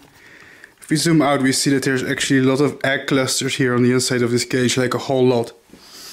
So what I'm going to do is, well, collect them. See if we can sell some of them. I also keep some for myself to raise another generation, but most of them I'm going to sell them away. Very soon I'm going to research butterflies and moths in the rainforest in Brazil. I will be doing reforestation there, replanting trees in the rainforest, helping with the conservation of butterflies and moths, so that's great, isn't it? Therefore, I cannot afford to have too many pets, because when I leave, other people will have to take care of them for me when I'm not present. So I'm gonna sell most of the eggs instead of keeping them myself. There you go. Yeah, these eggs are some of the hairiest ever. But as you can see, we collected a whole lot of them. Hundreds of eggs that I'm going to send away. These are I'm going to sell to other breeders. And here's some of the eggs I want to keep for myself, just to incubate them and have another generation of tiny little Trabala babies. Most excellent, I say. So we almost have the conclusion of our breeding project. Let me briefly show you this female, because she's kind of greenish. Not as green as a male, but less yellow and more green than the other females. Anyway, that's it. Alright fools, we're nearing the end. Let's wait for about 2.5 weeks and see how those eggs of ours are doing. They generally hatch in about 3 weeks. What's up, ladies and gentlemen? Do you like my awesome sweater? This is my Christmas sweater. Why am I wearing it? Well, because the moment that I'm filming this, it's Christmas in the Netherlands right now. Of course, while I've uploaded this video, it's not going to be Christmas anymore. So I'm extra colorful today. Anyway, I was just checking here the container, the petri dish of the eggs, and guess what I noticed? We have babies. That's right, I'm a daddy now. And I suppose that with that we completed the whole life cycle. That means we are nearing the end of the breeding part of this video, so to say. Wow, I'm quite happy. This is a species I wanted to film the YouTube life cycle of for a long time. It's one of my favorite lappet moths, you know, and the fact how they look like camouflage leaves. It just really quite fascinates me. Honestly, I think it's a beautiful species. Like the caterpillars with their tufts of hair and stuff, they're really crazy. Let me show you what we have. Moths are such breedable and submissive creatures. Let's see what we have. So yeah, these eggs are really hairy. Super hairy, but if we adjust the camera... Oh, and of course it doesn't want to make a close-up like usual. Curse you, camera. Ah yes, can you see that? Come on, make the close-up, man. You annoying little wench. There you go. Did I just call my camera a wench? Did I just literally use a weird gendered insult to insult my camera? So strange. Anyway, these are our babies. I don't know if you can see them, but these little things here are caterpillars. And it's pretty much come full circle, hasn't it? Like, we pretty much ended the video exactly where we've started it. So, like, wow. We went from a few eggs and caterpillars to a lot of eggs and caterpillars, so we managed to produce more in the end, more than we started with. And that's the point of breeding insects, isn't it? To produce more of them than you started with. I'd say we've done a pretty good job. Awesome. I really love this species, like, this is so much one of my favorite species of lappet moth. By the way, the lappet moths, the Lasiocampidae, they deserve so much more attention in my opinion. Like, they don't get any attention at all, especially if you compare them like to silk moths and hawk moths and stuff. Anyway, here is a plastic container that's going to be their new home. So I raised the first generation on sweet gum, but it's winter right now, it's actually literally Christmas. So here we have cherry, Prunus laurocerasus, a laurel cherry, and some firethorn, piracantha. And the caterpillars can feed on that, so just gonna use a paintbrush like usual to scoop up the caterpillars and place them in their new little container here. See how they like it, really. Well, actually, you know what? I'm just going to place this whole petri dish in. I'm kind of too lazy to separate all the caterpillars from their eggs. I'm sure that they will find their way eventually. That is insane. Wow. Have fun eating. So how's the rest of our Trabala doing? Well people, I think we reproduced them. So at this point, I kind of want to go through the rest of the video fast. Because the MothCycles is a web series in which we raise them from caterpillars to moths and then see if we can produce more caterpillars. And we kind of succeeded, so the life cycle is kind of over right now. Anyway, as for the rest, most of the moths have eclosed and paired, but I have 6 cocoons left. Let me see, 1, 2, 3, 4, 5. 6, yeah, 1, 2, 3, 4, 5, 6. So there are still 6 cocoons left, and all of them are female cocoons. There you go.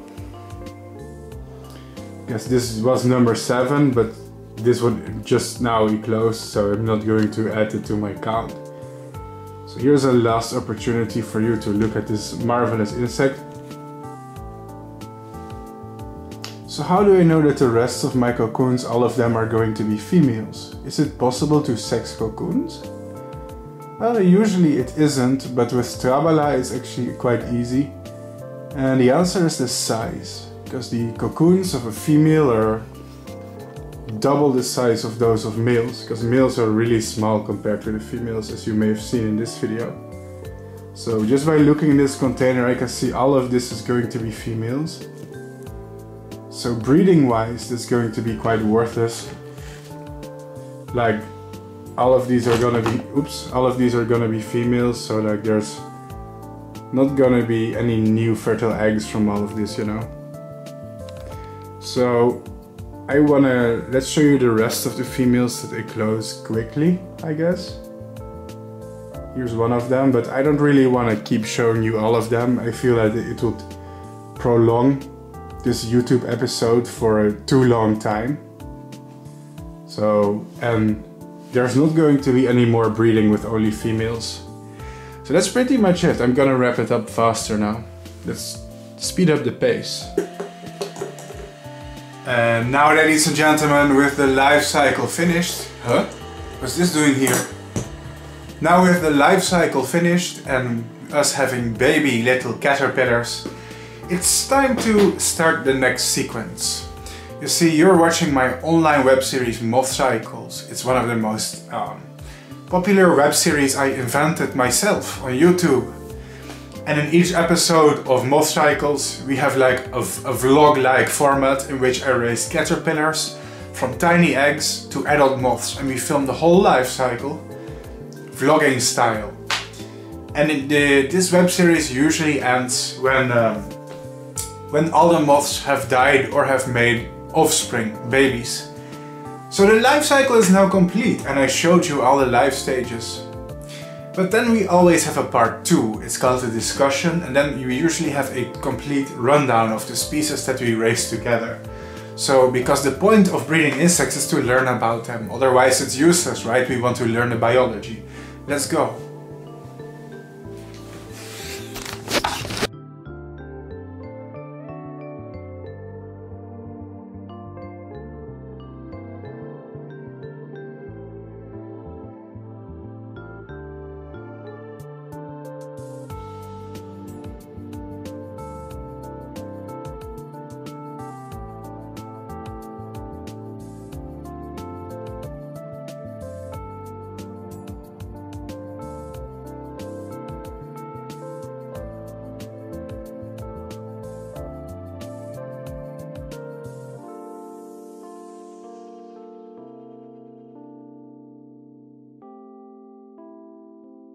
Trabala Vishnou, the Rose-Myrtle Lappet Moth, a highly interesting species of moth. So today we have a lot to talk about and it feels good to show their life cycle on YouTube for curious minds. This species of Lappet Moth is very charismatic, with leaf green males and bright yellow females. They are beautiful and easy to raise if you can get them to feed. The species is also regarded as exceptionally common in a lot of places. Although despite that the moth breeding hobby, they can be a little bit hard to get and they are generally offered once every few years. And definitely not every season. Today we are going to talk about their biology and what makes these miracles of nature tick. I hope you enjoyed this life cycle. I worked hard on documenting them. Sorry if parts of it were a little bit silly and humorous. That's because YouTube is entertainment and I have to increase the entertainment value somehow. Not everybody likes dry videos about moths. They are from a moth from the Lasiocampidae family known as the Lappet Moths. Interestingly, I have personally raised many species of Lasiocampidae in captivity, but I've never done a MothCycles episode on them before. So this makes them the first official Lappet Moth episode of MothCycles. This family of moths is interesting and diverse and a little bit understudied. And today I'm going to tell you everything there is to know about this awesome species. First and foremost, the distribution. This species in particular is from subtropical to tropical parts of Asia. Within this area it's found in tall shrubland, mangroves and abandoned agricultural land and grassland, usually in lowlands or lower levels of elevation. It prefers hotter climates, but interestingly the species does occur in a number of places with hot summers yet cooler winters, such as parts of Taiwan and Japan. A fun fact about this species is therefore that they are able to hibernate at cooler temperatures in the egg stage. In the egg stage they remain dormant when it's cold, only to hatch in spring as temperatures rise in their subtropical environments. Some of the countries it's found in are Taiwan, Hong Kong, Indonesia, Vietnam, Malaysia, Pakistan, Sri Lanka, Japan, China, India and possibly also Myanmar. Trabala Vishnou can survive in many places, even including developed areas provided there is enough vegetation. These include agricultural lands, but also parks, urban shrubland, grasslands and more. This makes it one of the more commonly encountered lappet moth species in some of these regions, especially because the larvae are polyphagous and can survive by feeding on a number of crops that humans farm for food production, such as tea plant, coffee plant, guava, castor bean, java plum, and a bunch of other fruit trees, like certain kinds of citrus. And therefore they can persist to some degree in environments that are altered by humans, and the moths and their caterpillars are commonly encountered in some rural parts of Asia. Interestingly, it seems that in every geographical location, caterpillars do seem to have a preference for different plants. As somebody who raised this species several times, it's notable they show sometimes different food plant preferences, and reject plants they would otherwise accept. One of the strengths of this species is that they can be considered in a lot of ways to be a generalist. Encountered in a variety of habitats, they are found in mangroves, forests, agricultural lands, and to some extent pastures, abandoned developed terrains, tall shrublands, hills and mountainsides. So their caterpillars can eat tons of plants. Certainly not every plant, but a large enough variety of plants for them to find something suitable in a diversity of landscapes. Reported are Terminalia myriocarpa, East Indian almond, Ricinus communis or castor bean, Shoria robusta or sal tree, Malotus philippensis or kamala tree, Quercus or oak tree, Camellia sinensis or tea plant, Eucalyptus, Lagerstrumia or crab myrtle, Rhodomyrtus tomentosa or rose myrtle, Psidium guava or guava, Coffea arabica or coffee plant, but this isn't even all yet. They also take Eugenia, Berberis asiatica or Asian barberry, Java plum or Syzygium cumini, Verbascum top sus, sussy, Verbascum bacca. Sorry, I will behave. Verbascum tapsus or great mullein, liquid amber or sweet gum, Hippophae rhamnoides or sea buckthorn, Albizia, certain types of rosa or rose, Swietenia mahagonia or mahogany, and Punica granatum or pomegranate, and actually many more plants. So the list that you see right here is not complete and maybe impossible to complete because they can literally feed on hundreds of plants. But these are some of the most important ones they use in the wild. Please be careful when importing the eggs of this insect over international borders. It is classified as a pest in some places. This is probably due to their appetite for food crops like coffee, tea, pomegranate, guava and other fruit trees that farmers like to produce for income. The good news is that I don't find it unethical to breed these in captivity where I live. I, Bart Coppens, live in the Netherlands, an extremely temperate country in northern Europe with long cold winters and mild summers. There is about zero chance that they could survive here or establish here. But do be careful in subtropical or warm climates. It's a bad idea to ship them to other countries in Asia or subtropical places like Florida, or maybe even some parts in southern Europe. When it comes to a pest species, don't fuck around, follow the law, and please be ethical. That being said, do they really deserve their reputation? Of course, and some people will cringe when I say this, but maybe it's the farmers that are the true pests on our planet. We have to feed a world population of billions of mostly unnecessary humans, unfortunately, and more of them are being born every day. Therefore we have to destroy the environment to grow food. But perhaps this is a simplistic and semantic opinion. I'm sorry if it offends. But honestly, sometimes it's tiresome that we terraform entire forests and natural environments into agricultural monocultures, spray them with toxins and then label any kind of animal that somehow managed to survive or take advantage of this sort of landscape a pest. But okay, I digress. Agriculture is in many ways a cancer by itself that's ruining our planet, although I suppose a necessary evil too for our species, so I'll stop being political and grumpy and give you some facts instead. The bad news is that yes, there is evidence that Trabala Vishnou is a species that can inflict economical damage to agricultural practices. One such publication titled Severe Incidence of Hairy Caterpillar Trabala Vishnou on Pomegranate Punica granatum, and then reports severe defoliation by a hairy caterpillar Trabala Vishnou during monsoon period in an unsprayed experimental orchard of the Indian Institute of Horticultural Research, Bangalore, Karnataka, India. Caterpillars of mixed instars were found feeding on the tender foliage, causing severe defoliation. Preliminary observations revealed that the infestation was observed to be severe, with 55.80% of plants in the experimental orchards being infested, which is 48 out of 86 plants, with an average defoliation of 37.5% per tree. Now that's actually a lot of damage. Up to 15 larvae were observed feeding voraciously on plants. There is more evidence too. Spectroscopic studies in the host plant selection mechanism of Trabala Vishnou gigantina has something to say for us as well. Trabala Vishnou gigantina is a polyphagous forestry pest, whose periodic breaking out results in great economic damage, including total crop failure to forestry and fruit production in China. Okay, that is pretty severe. The moth Trabala Vishnou gigantina is a leaf-eating pest, and there have been severe outbreaks in it in Hippophae rhamnoides, which is sea buckthorn plant plantations in North China.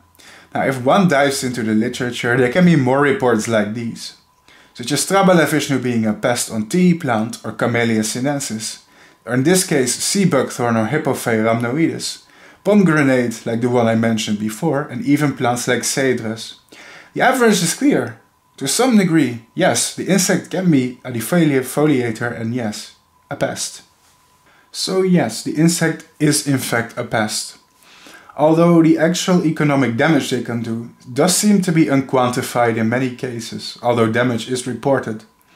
And despite evidence they have damaged crops, sometimes resulting to the point apparently of crop failure, and a multitude of publications describing them as defoliators of tea plants, buckthorn and other economic crops, there doesn't seem to be a huge abundance of information either, nor major quantifications showing the scope and the extent of the combined damage worldwide, which is something I would like to see. Therefore I'll say that while it is a pest, most of the time it is a minor pest. Why minor? Because first of all, the instances of the insect acting as a pest exist, but also seem to be based on limited reports for such a widespread insect. Second of all, the insect is a generalist and can feed on many other plants than just food crops.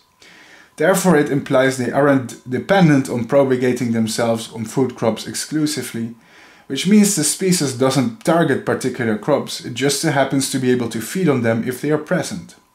Although this is what may happen if humans create monocultures of some of their host plants.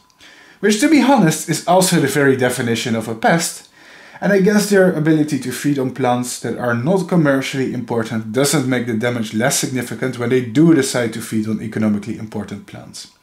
However, it does imply the species is more of a generalist than a specialist, and this means the species is not a pest in each instance where it occurs.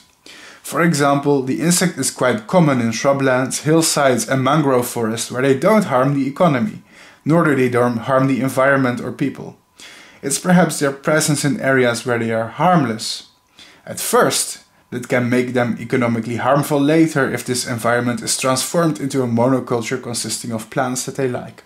The caterpillars of this species are quite cute, colorful and charismatic, bright yellow but sometimes also white, hairy and with a red face and silly tufts of hair. Adorable! The bad news is, however, their fur coat is not that innocent. The caterpillars of this species do have defensive hairs, and if handled or touched, this may cause mild to severe skin irritations or rashes. Interestingly, your reaction to the caterpillars will vary per person. Personally, I really didn't sense much irritations from them at all, despite handling them several times. But maybe I am more immune from handling hundreds of caterpillars. Some people, however, do report itchiness and irritations on their body after handling the larvae. Therefore, it is not a family-friendly species per se. People with allergies, asthma, or people who are immunocompromised may suffer more intensely when coming into contact with the species. Be careful with touching or raising them in households with vulnerable people. That being said, the itchiness doesn't seem to last very long and tends to disappear within 10 minutes without any long-term effects. And they aren't very dangerous or venomous, just mildly annoying. More noxious than the caterpillars are actually the cocoons. Personally, the cocoons really made me itchy, but the caterpillars didn't. I recommend handling the cocoons with gloves. The flight time of this moth varies a lot in each country where it occurs, but generally speaking the eggs hibernate throughout the cold season and hatch in the warmer season, upon which the moths can produce several generations.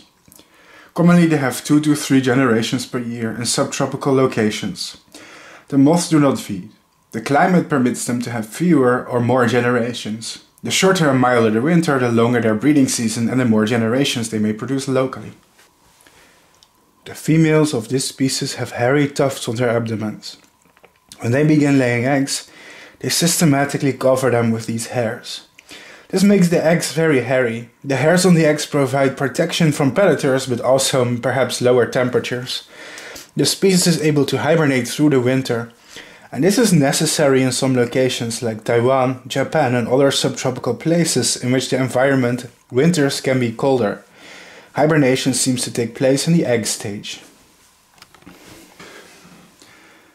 Interestingly, there does seem to be a number of distinct subspecies.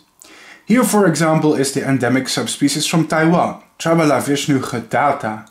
The biggest difference is in this subspecies that the caterpillars, their fur seems to be rather white and blonde, instead of the more typical brighter yellow that we see. Think of them as the more bleached hair variety. There are other subspecies too with differences, such as Vishnou gigantina, Vishnou singala and Vishnou. However, the exact differences and exact distribution of all these subspecies seem to be quite vague to me at the moment, and perhaps it needs to be a little bit more research to define their distribution well. If you have more information about this and you are experienced, please let me know in the comments or send me an email about the respective subspecies of Trabala Vishnou so I can understand them better. It's quite hard for me to find more information about their subspecies. One of the problems with Trabala though is that there are many species of them. This can make them hard to identify. Of course, the females in this picture look different visually, but in reality not all species are that distinct. In fact, a number of them look almost identical to Trabala Vishnou with minor differences. I remember moth trapping in Asia when I was studying moths in Cambodia and Laos, and identifying the several species of Trabala that came to my moth trap, and it was actually one of the more difficult things that I've done. The females of most species can differ in size or color or spots, although males of most species are green and can in some cases look almost identical. I think this genus is truly one that needs some more research or a revision, or at least some sources that make them more easy to identify, because it's really hard to find them online. So, more tools who can help us identify all the species and subspecies of Trabala, that would be great. In fact, there is a probability there are still many undescribed species of Trabala out there that haven't been given a name. Not to mention there are a lot of lappet moths who can look like them too, but are different. Interestingly, a lot of species of Trabala are named after Buddhist or Hinduist figures, such as for example Trabala Krishna, Trabala Ganesha, Trabala Brahma, Trabala Shiva, Trabala Garuda, Trabala Indra, Trabala Arjuna, Trabala Gautama, and many of these figures are gods. This species, for example, was found in China. Can you identify it? What Trabala species is this from China? Go on, there's a challenge for you. Try and identify this Trabala species, right? From China, okay? Try it. 10, 9, 8, 7, 6, 5, 4, 3, 2, 1. Did you find out what Trabala species it is? Congratulations! It was Crinograspeda torrida, a lappet moth from Asia. If you guessed any species of Trabala, you didn't even correctly guess the genus. And now you understand how confusing these moths can be to identify sometimes, let alone within the same genus. Trabala species in general are found in tropical to subtropical Asia, but also in tropical Africa. Many of their life cycles are in fact very poorly studied, although the most common species perhaps, which Trabala Vishnou, is one of the better known ones. Perhaps maybe in the future we can examine more species on my channel, but that would be very interesting. However, I can't do it without your help. These filming, breeding and researching projects take months to film, write and edit. It truly is hard work. Let me tell you more about this in the next segment.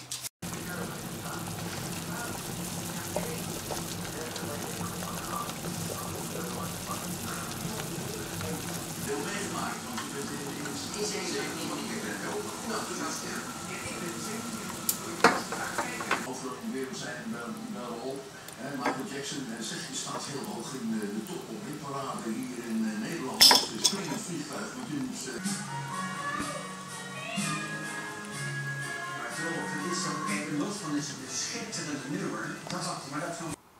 You can insult a man, but if you tell him the truth, you will end up like this potato here. You see, Bart Coppens doesn't like the truth. He wants to be blissfully ignorant, while people feed his ego on social media. That was a tasty potato, ladies and gentlemen. But I'm not here to fool around with potatoes. I'll leave that up to the professional cooks, you know. Boiling a potato, if you aren't a chef, are you really doing it right? Anyway, I want to show you how the moths are doing. And this is how they are doing. Dun dun dun dun.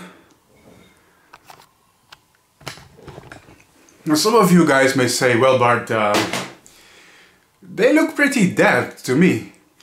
You're right. The moths are dead right now. See, the Trabala Vishnou are not exactly pets that live very long. Moths in general don't really make great pets. You have to be really crazy about moths to want to keep them in the first place.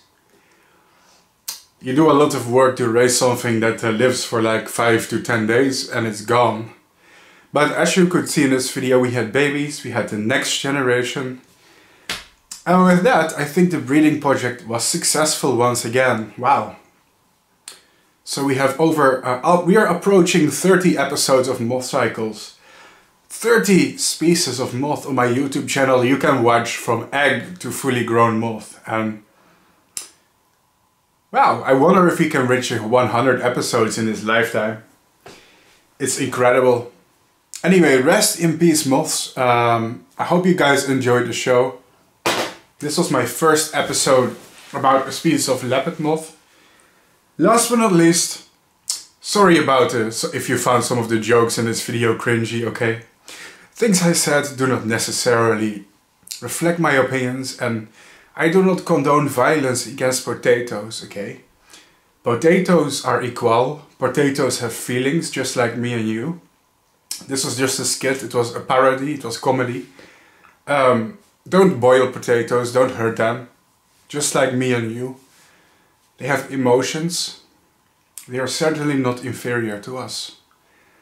But for real, there is one thing I wanna tell you guys, and this is a little bit more serious. Because something actually very good happened. And I must give some credit for what's about to happen. Let me tell you right now.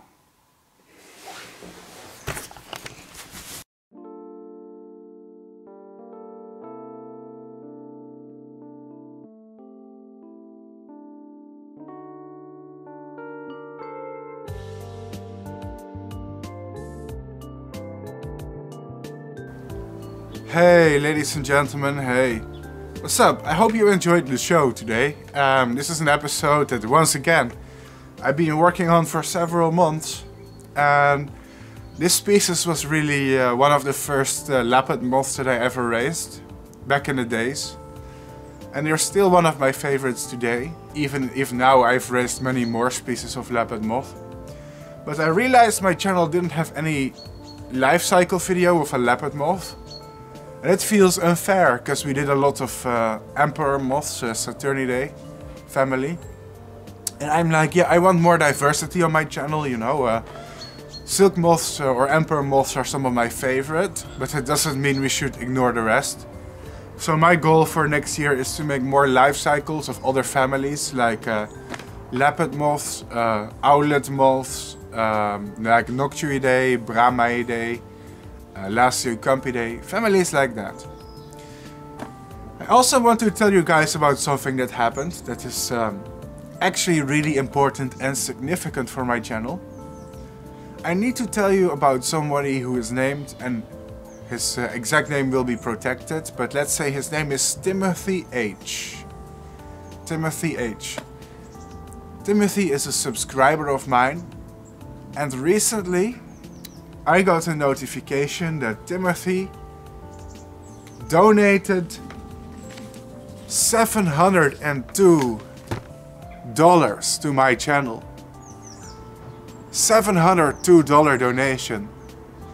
Now, I'm going to tell you people, my channel is completely demonetized by YouTube. Like, if I make videos like this, I don't earn anything from it. Like, literally nothing.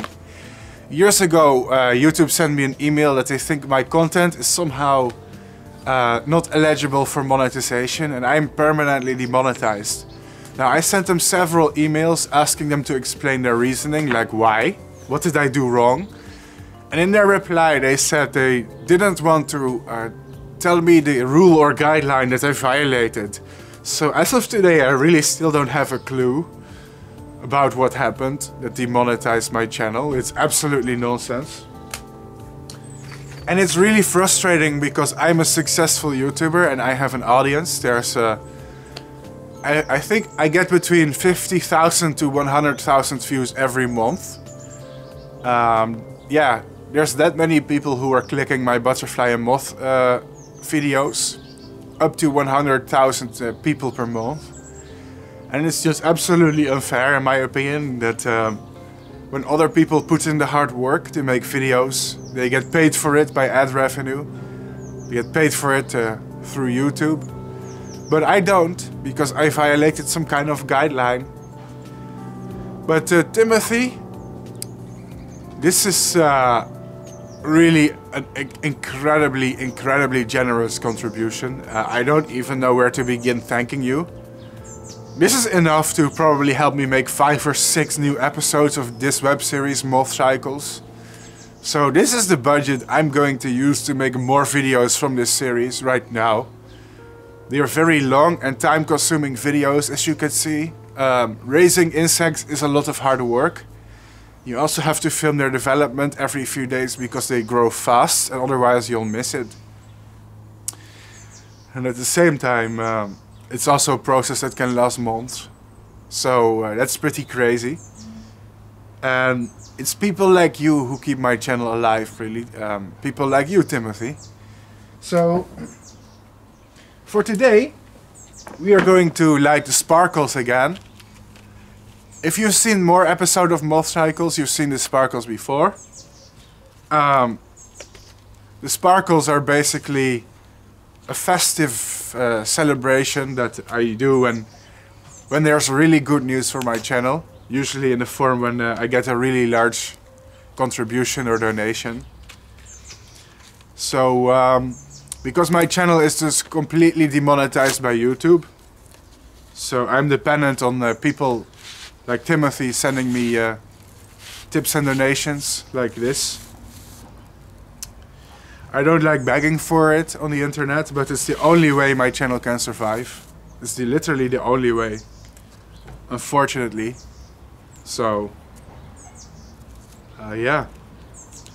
So, you know, I can either ask for what I want and try to get it, or don't. It's my vision. And, not reminding people of this is going to hold my channel back, unfortunately. I tell you guys, if I won the lottery, if I won $1 million, I would never do the crowdfunding thing again. I have to be careful. These sparkles, they... Ooh. I'm going to use this one to light all the rest. Timothy, if you're watching, this is for you, my man. Oh, there you go. Yeah, today is Sparkle Day. When you see the sparkles, it means something good happened on my channel. So, oops, I kind of lighted them the wrong way, but whatever. Now, ladies and gentlemen, all the funds I raise online in the form of crowdfunding, I use them to make videos, obviously, but they will also be used for research and conservation. For example, when you're watching this, in a few days' time, I will be going to the rainforest in Brazil.